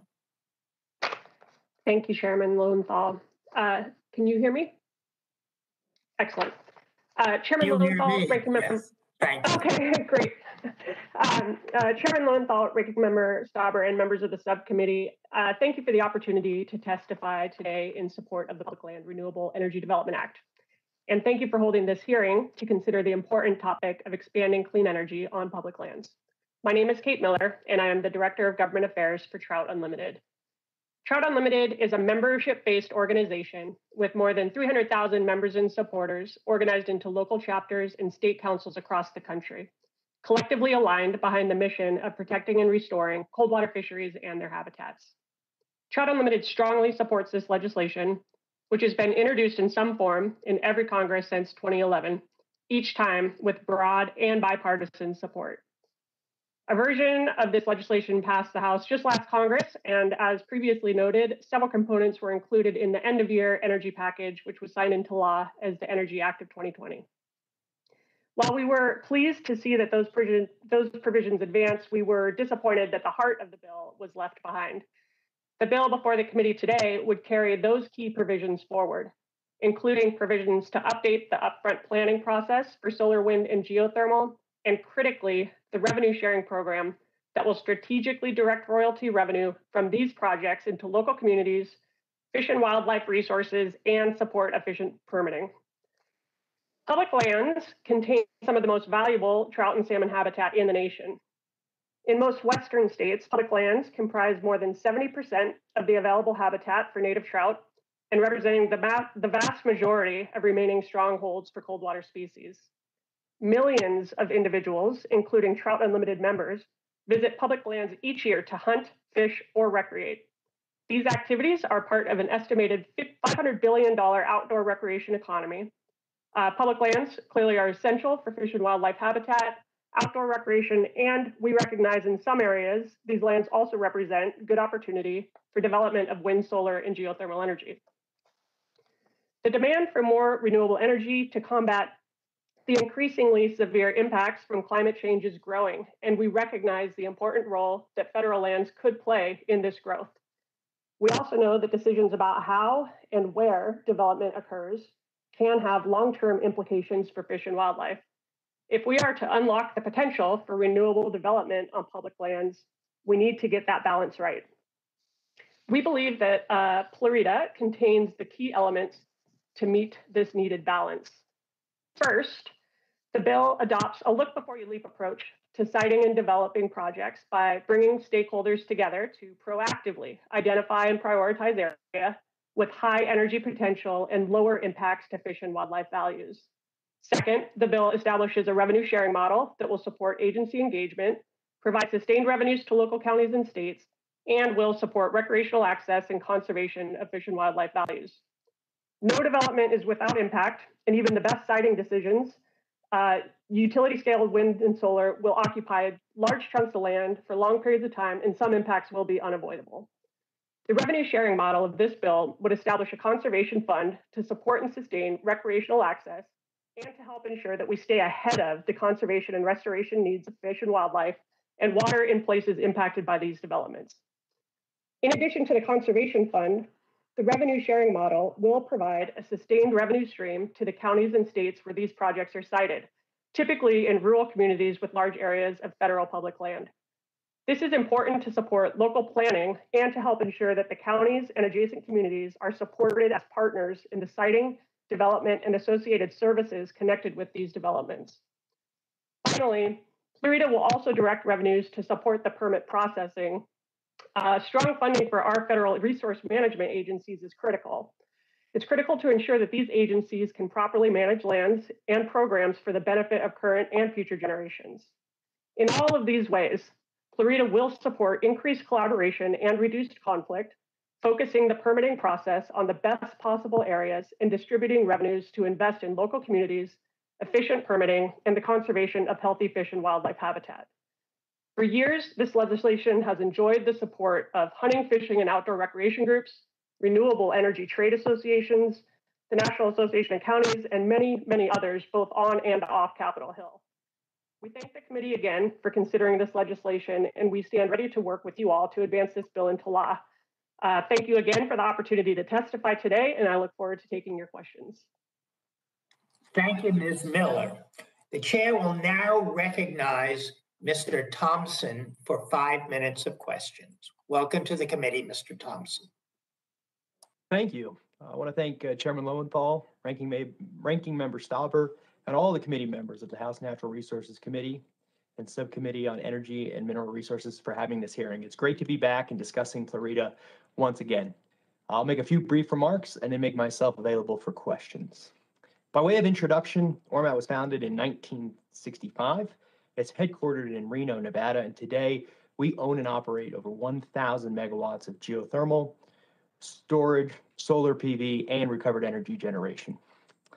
We also manufacture equipment right here in Reno, Nevada, and we are responsible for about 2 additional gigawatts of generation around the world utilizing ORMAT equipment. We have 1,400 employees, and maybe most importantly is we avoid the generation of about 4.5 million tons of CO2 per year. We operate facilities in 6 countries: the United States, Kenya, Guatemala, Indonesia, Honduras, and Guadeloupe. And we have 12 operating projects on BLM land. And maybe most important for this hearing is that we develop most of our projects in the West on leased lands. We have 587 megawatts of geothermal facilities utilizing 252,000 acres under lease in California, Nevada, New Mexico, and Utah. And we have 100,000 acres of BLM land under lease that we are currently developing projects on. In 2020, ORMAT paid approximately $3 million in royalties and about $863,000 in rentals to the Bureau of Land Management. And we have been a long supporter of this Plurita bill because geothermal has historically really paid the royalties that are highlighted in this bill, with about 50% of our royalties going to the state, 25% to the county in which the project is developed, and 25% to the BLM. And we are seeing all of this today with the development of state-of-the-art zero-emission binary technology. For this committee, if you haven't seen a geothermal power plant in the last decade, I would encourage you to come out and tour one of our facilities. You would not be able to recognize the technology improvements that have occurred in the last decade. I'm also here on behalf of Geothermal Rising. And Geothermal Rising is formerly known as the Geothermal Resource Council, is a 501c3 nonprofit organization. It was founded in 1972 and is headquartered in Sacramento, California. It is the largest direct membership professional trade association serving the geothermal industry and has over 1,200 members representing a board of diverse demographics across the geothermal community. We applaud the reintroduction of HR 3326, the Public Land Renewable Energy Development Act, because it will establish these priority areas that you've heard about today. These preferred locations, prioritizing permit applications for priority review are critical. And the timing couldn't be better for this bill because we are seeing in the geothermal market today a huge increase in power purchase agreements. The market is demanding resources that are firmly flexible, that have zero emissions, and we are seeing more and more geothermal contracted, which means we need to develop more and more of these projects on our federal lands. The value for geothermal is rising. The capacity that it can provide has been proven. Congress has recognized that it's critical to combat climate change with its zero emission profile, and it has a footprint 22 times smaller than other technologies. Most recently, NREL's GeoVision report in conjunction with the DOE highlighted that if we can just reduce the time it takes to develop a project from 8 years to 4 years, we will more than double the geothermal development over the business as usual case by 2050. This will result in an additional 6.5 gigawatts of geothermal development. I'm also thrilled to tell you that last Friday, ORMAT received 2 records of decisions for 2 additional geothermal projects on federal lands in Nevada. Mark Hall and Kathleen Rayberg out of the Winnemucca office worked tirelessly, along with the BLM State Director John Raby, to permit these projects in under 2 years. Their work will immediately start the exploration and construction on about 100 megawatts of permitted geothermal projects in the state of Nevada. These projects will create profound jobs within tribal and low-income communities throughout the West. Geothermal has proven that it can strengthen economies even during this most recent COVID-19. The economic and fiscal impacts associated with 6.5 gigawatts of new and existing geothermal is stunning. These projects are estimated to generate a total economic impact of $148 billion. The construction phase is estimated to generate $29 billion in economic activity, and the projects will create approximately 100,000 jobs with high-paying wages and salaries. Most importantly, all of this development would avoid about 30 million metric tons of CO2 annually. We are excited to support HR 3326. We think prioritizing this permitting will pay huge dividends. Excited to be back here again. And if you've ever heard me testify before, I just can't explain how important the permitting is, streamlining it, and this bill. Thank you for your time, and I look forward to answering any questions the committee has. Thank you, Mr. Thompson. The chair now recognizes Ms. Rowe for 5 minutes of testimony. Welcome to the committee.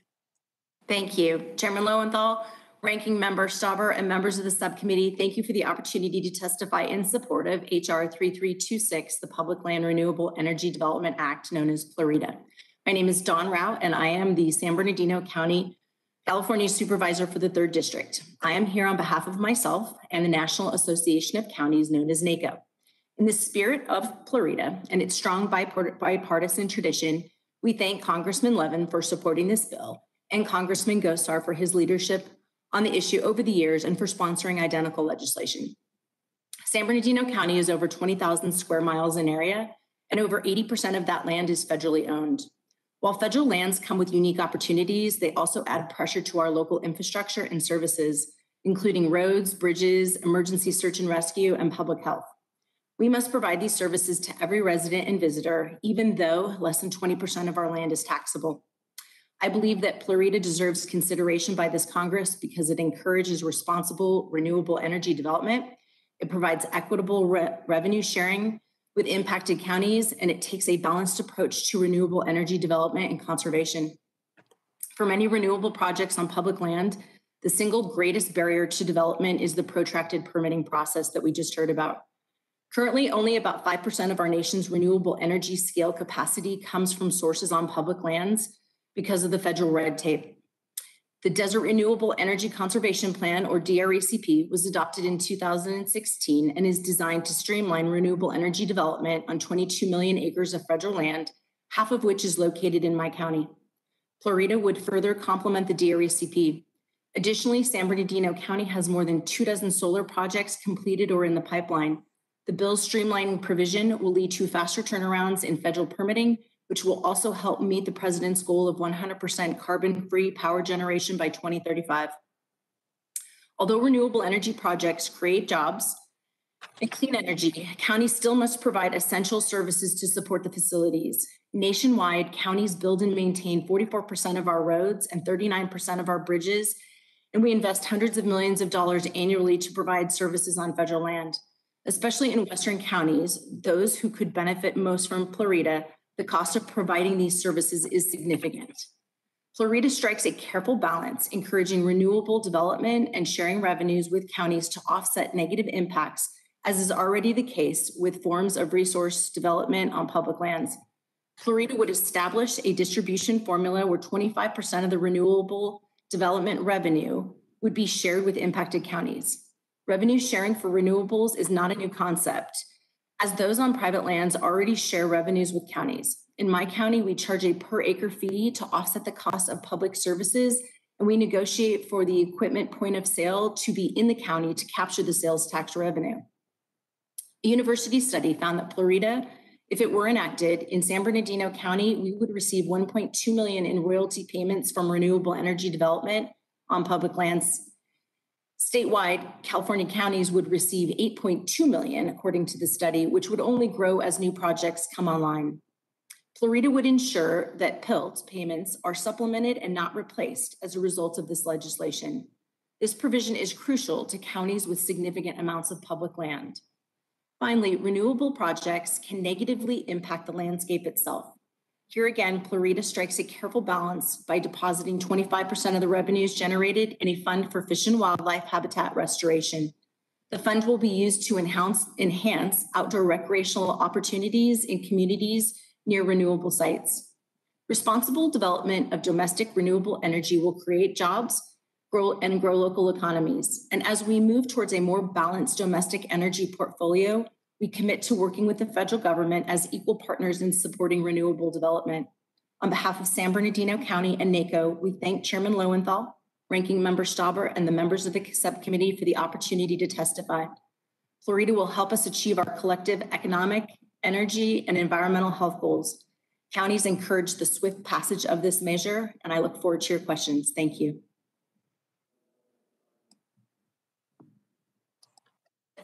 Thank you, Ms. Rowe, for that testimony. Now the committee, the chair is going to recognize members of the committee for any questions they may wish to ask the witnesses. And so I'm going to call on first Representative Levin for 5 minutes of questions. Welcome. Well, thank you, Mr. Chairman, and Mr. Singh, it's great to see you again. I so appreciate your continued engagement on Florida's, particularly since EDF Renewables North America is headquartered in San Diego. Question for you, what are the unique challenges in your experience of working on public lands? And do you agree that Florida takes a step in the right direction to address these issues? Thank you, Congressman Levin, and thank you for your question. Yes, as we provided our written testimony, I would genericize the issues into several broad categories. One is location, the second is time, and the third is cost. On the issue of location, we would have to say that the results of both the wind and solar PEISs did not take into sufficient account of the electrical grid, including proximity to transmission. The sites that were prioritized were often not very viable. And therefore, that's why we stress the importance of variance areas. Central landscape planning is a worthwhile effort, but sole reliance on that to get everything just right would be a mistake and would forego the entrepreneurial nature and expertise of the industry in finding equally good sites that are compatible with natural resource conservation and are viable relative to the electric grid. So location is very important. The second is time. It takes a long time to permit on federal lands. It takes years to do the landscape planning, and even then tiering off of the NEPAs from the landscape planning still results in multi-year development timelines. And then finally, the issue of cost. As I referenced, unfortunately, we had to provide filings showing that the rent and fee combinations for lands in Southern California were many times higher than the fair market value we would estimate for private lands. So those are three issues that both the 2020 Energy Act and current provisions in your legislation address. And we greatly appreciate it because legislation hits on all of those areas in some way. Thank you for that. Another question for you. I know last year the Energy Act included language that gives the Bureau of Land Management the authority to adjust acreage rental rates and capacity fees to ensure they don't exceed fair market value. How important is it that the Department of the Interior uses the new authorities that we enacted into law at the end of last year? Incredibly important. It is a primary, those three categories provided are equal in their impact. If you don't solve for any one of them, then overall deployment will suffer tremendously. And cost is a major one. As I did mention, Congressman Levin, and almost in your backyard, the rental and fee structure is many times higher than what we would have to pay on private lands. That drives development away. And without solving for that, deployment will not take effect. Got it. Appreciate that, Mr. Singh. Ms. Miller, I wanted to turn to you. I know you support this bill because of the conservation and recreation provisions it includes. And I think we all believe that recreation and renewable energy development can and should coexist. Do you support the Bureau of Land Management working to identify and designate more public lands across the West as priority areas for clean energy projects? Yes, thank you for the question, Congressman Levin.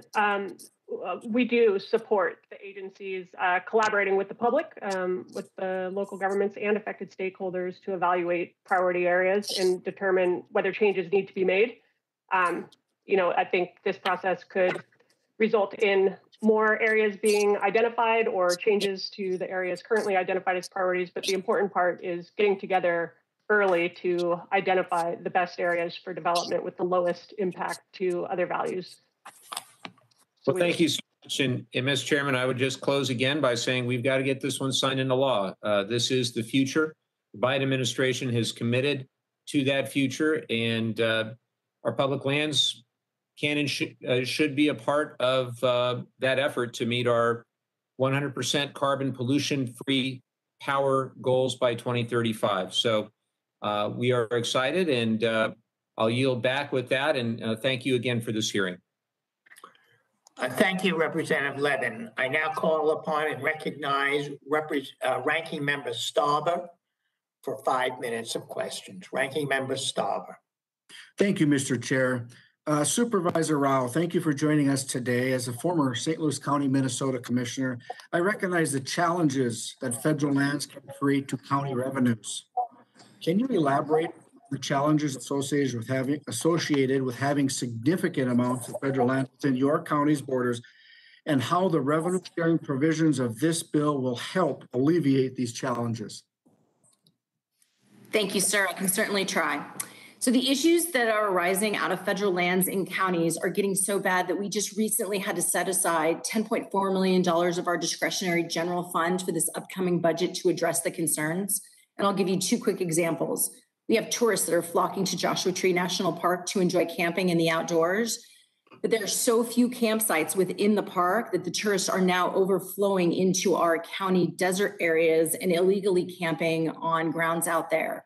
And that is creating illegal campfires. We have trash and dumping all over that are impacting our local residents. And that is a concern that the county is having to deal with. Another example is how Southern Californians are flocking to our local mountains to enjoy snow play in the winter. And that takes place on federal Forest Service land. So they park illegally, and they too leave tons and tons of broken sleds and trash behind for the counties to clean up. So the royalties from Plurita would help the county offset some of those negative impacts from the federal lands that we all enjoy. Thank you, Supervisor Rao. Thank you. Mr. Thompson, thank you for joining us today as well. This bill represents a good first step towards streamlining the process for onshore renewable development on federal lands. But there are still significant challenges that need to be ironed out. In previous Congresses, the Republicans on this committee have supported a categorical exclusion for geothermal testing. Can you discuss additional federal permitting reforms needed to advance geothermal energy on our federal lands?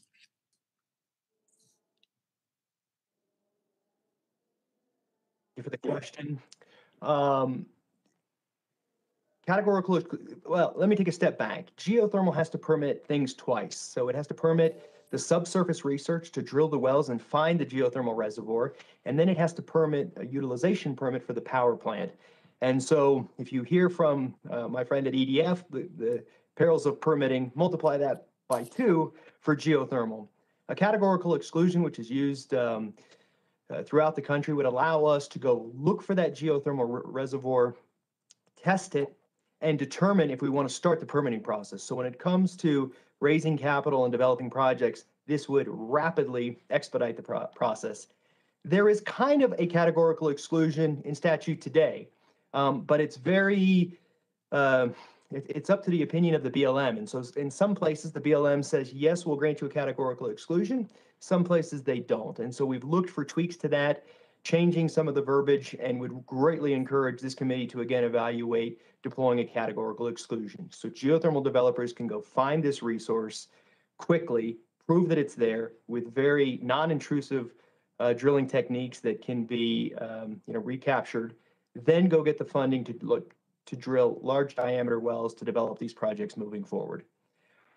Additionally, I think transparency and tracking of the geothermal process is key. You heard me talk about some of our recent successes in permitting in the state of Nevada, which is very advanced in geothermal permitting. Other states aren't as familiar with geothermal, and so sharing those techniques to streamline the permitting process, and then also being aware where sometimes this process has taken 6 to 8 years is going to be key to getting that 6.5 gigawatts of geothermal online. And I just want to jump back to the previous question, if I can. What's interesting is the counties in Nevada and California where we operate, geothermal pays the royalties to the local county and the state. And it's gone to all of these issues you've heard of, and expanding this to the other technologies like Plurita levels the playing field, and I think will create just streamlined permitting moving forward. Thank you very much. Mr. Singh, thank you for joining us today. And I noticed you have several projects in Minnesota, either in or very near my district. Did you source, or where did you source those materials for the solar panels? Ranking Member Stauber, I will have to get back with you on that. It depends on the projects. So I don't have comprehensive inventory of where panels come from for each of our projects. Would you agree that some or the vast majority of solar panels don't come from within the United States and the sourcing of them? That would be correct today, yes. Okay. All right, Mr. Chair, I yield back. Thank you very much. Thank you, Representative Stauber, Ranking Member Stauber. I now would like to see is Representative Porter here? Representative Porter, going once, twice. We'll come back to you if you return. Now I'd like to call upon Representative McCollum for 5 minutes of questions. Representative McCollum. Thank you, Mr. Chair. I thought it was an interesting point and counterpoint that Mr. Stauber had with Ms. Miller because of overflow and then the expense on counties or states or sometimes municipalities and park systems. And that is something that I am very glad that we're looking at. I was at Joshua Tree, and I know BLM had even some area next to it that was underdeveloped for what it could be used for. I'm pretty sure it was BLM land. It was pre-COVID that I was there, and I don't have my notes in front of me.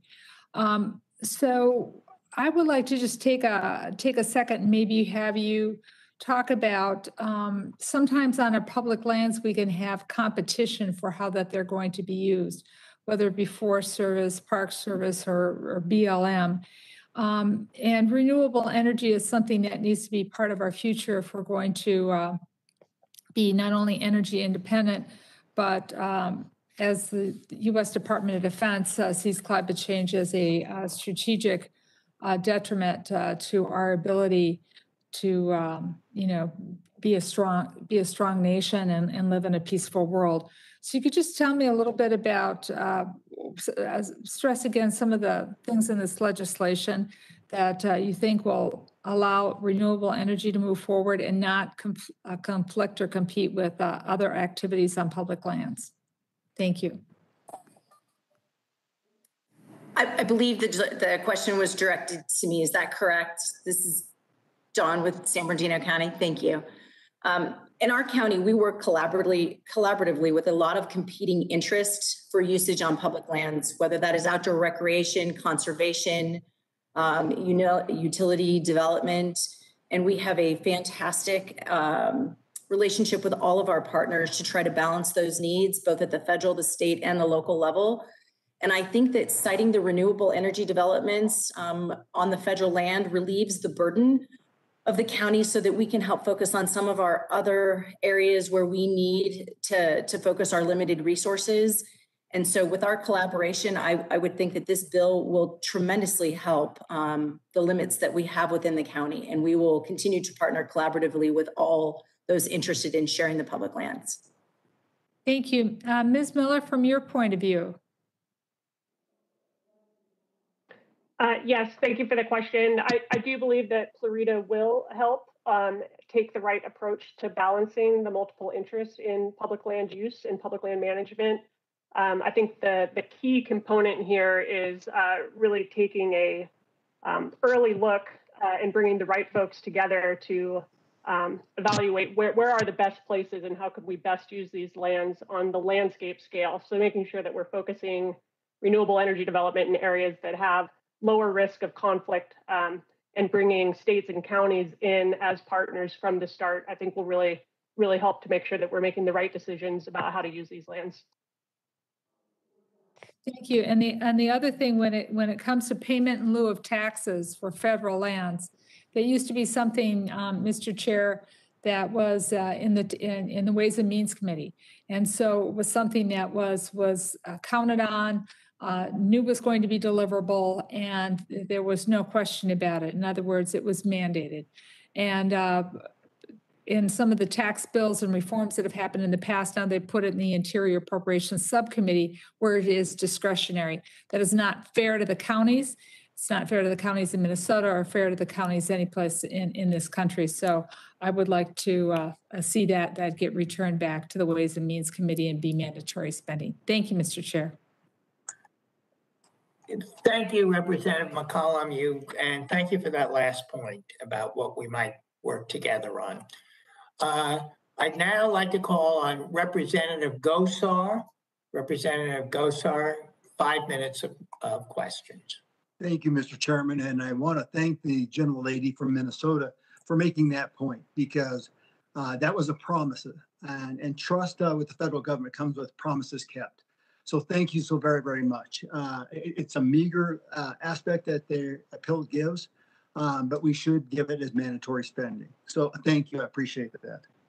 I got a couple questions for the full panel. So I would like everybody down the road just to acknowledge this. Did your organization support the Representative Gosar Public Lands Renewable Energy Development Act, HR 6154 in the 112th Congress? Panel?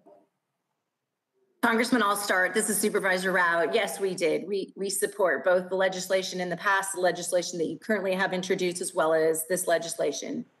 Thank you. How about you, Ms. Miller? Same. Fabulous, fabulous. So did your organization support the Gosar Plurita Bill HR 596 in the 113th Congress? Supervisor? I believe we did. It was prior to my time, but yes, sir, I believe so. Yes. How about you, Ms. Miller?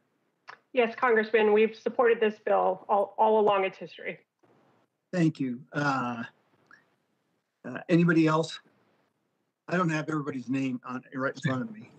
Congressman Gosar, this is Paul Thompson with Ormat Technologies, and yes, as I said in my opening statement, yes, we have been supportive of Plurita from the beginning. Yeah, so I guess we're going to go down the road. Did you support the Gosar Plurita Bill 2663 in the 114th Congress? Yes, sir. Supervisor? I believe so. Yep. Ms. Thompson? Yep, thank you. How about in the 115th Congress, HR 825? Yes. My understanding is that San Bernardino County and NACO have been supportive of this legislation.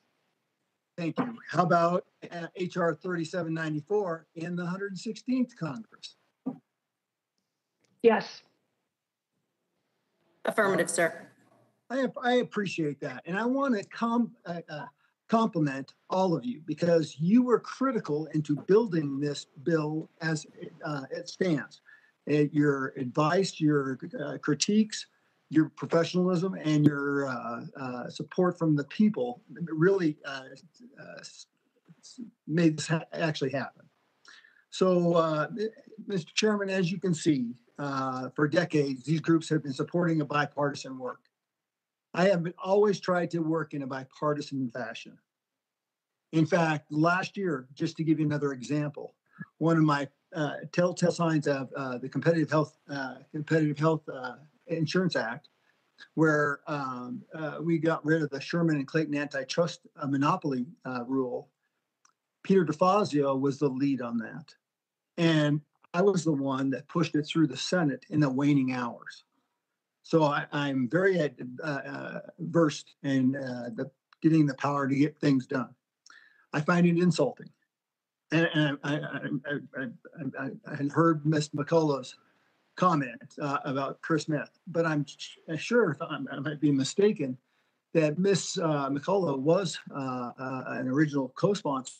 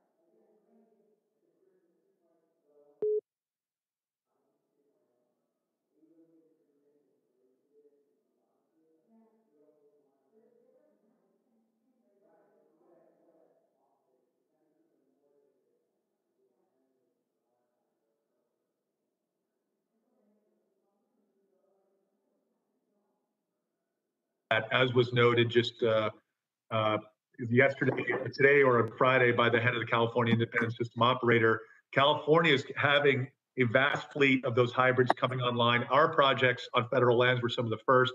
You're going to see a lot more. That's providing a lot more flexibility to the overall wind and solar fleet. So we look forward to providing that kind of capabilities to the grid.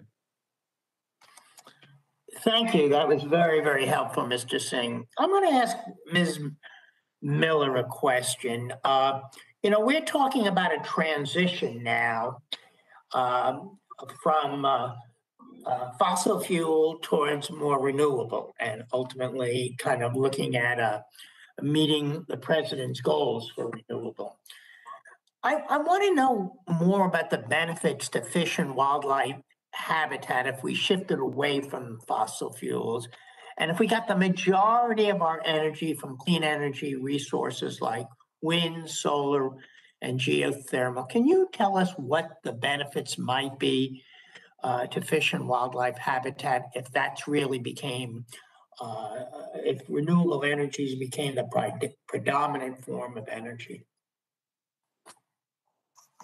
Thank you for the question, Chairman Lowenthal. Yes, I think that hunters and anglers are, on the front lines of witnessing the impacts of a changing climate on both the species we're out there hunting and fishing and the habitats on which they depend. I think it's clear that transition to cleaner sources of energy is one step that is essential in moving us to a better future. I think the important part is that we make that transition in a thoughtful way. Even renewable energy development can have impacts, and it's imperative that we do the upfront planning to put them in the right places. You need look no further than the sort of legacy impacts of hydro development and impacts on rivers. I think it's really critical, and Florida takes the right step to make sure that we do the landscape level look first to develop priority areas and identify where the right places for development are, and then prioritize and incentivize ensuring development goes to those places. So I do think renewable energy development is part of the solution, and I think that Florida outlines a smart pathway to develop those on public lands in a way that does not repeat some of the mistakes of the past. Thank you. And I'm going to quickly close with Mr. Thompson. Beyond this legislation, what recommendations do you have for BLM that how we can responsibly expand geothermal on public lands? Maybe in a brief kind of answer that, Mr. Thompson. Thank you very much, Chairman Lowenthal.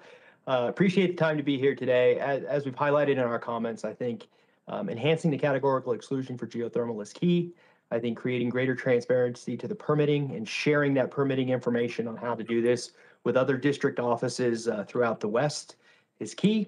I also think that updating the CADXs and PEISs that are in the Florida bill are key, and being able to do both the exploration and utilization development at the same time are just absolutely critical.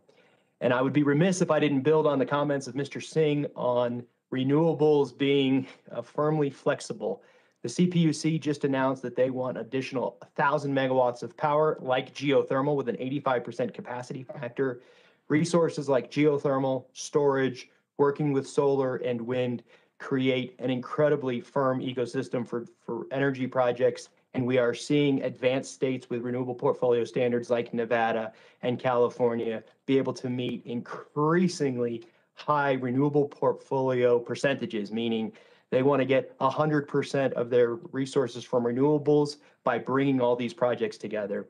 And that's the beauty of the Florida bill, is that it looks at all of these renewable resources, recognizes all of their critical importance to working together. And as my grandmother said, moderation in all things. So looking at all of these projects, we can provide firm resources with zero carbon to the grid. We can create unparalleled jobs and create an economic impact that's absolutely stunning. Thank you for the time today. Thank you. And I thank all the witnesses for their valuable testimony and the members for their questions. Members of the committee may have some additional questions for the witnesses. We'll ask you to respond to these in writing, members of the panel.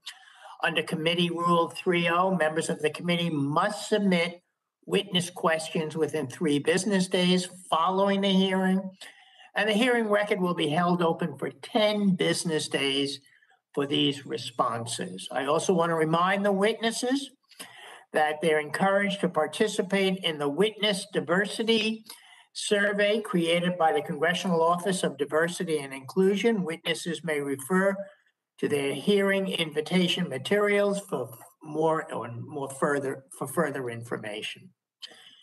If there's no further business, without objection, this subcommittee stands adjourned.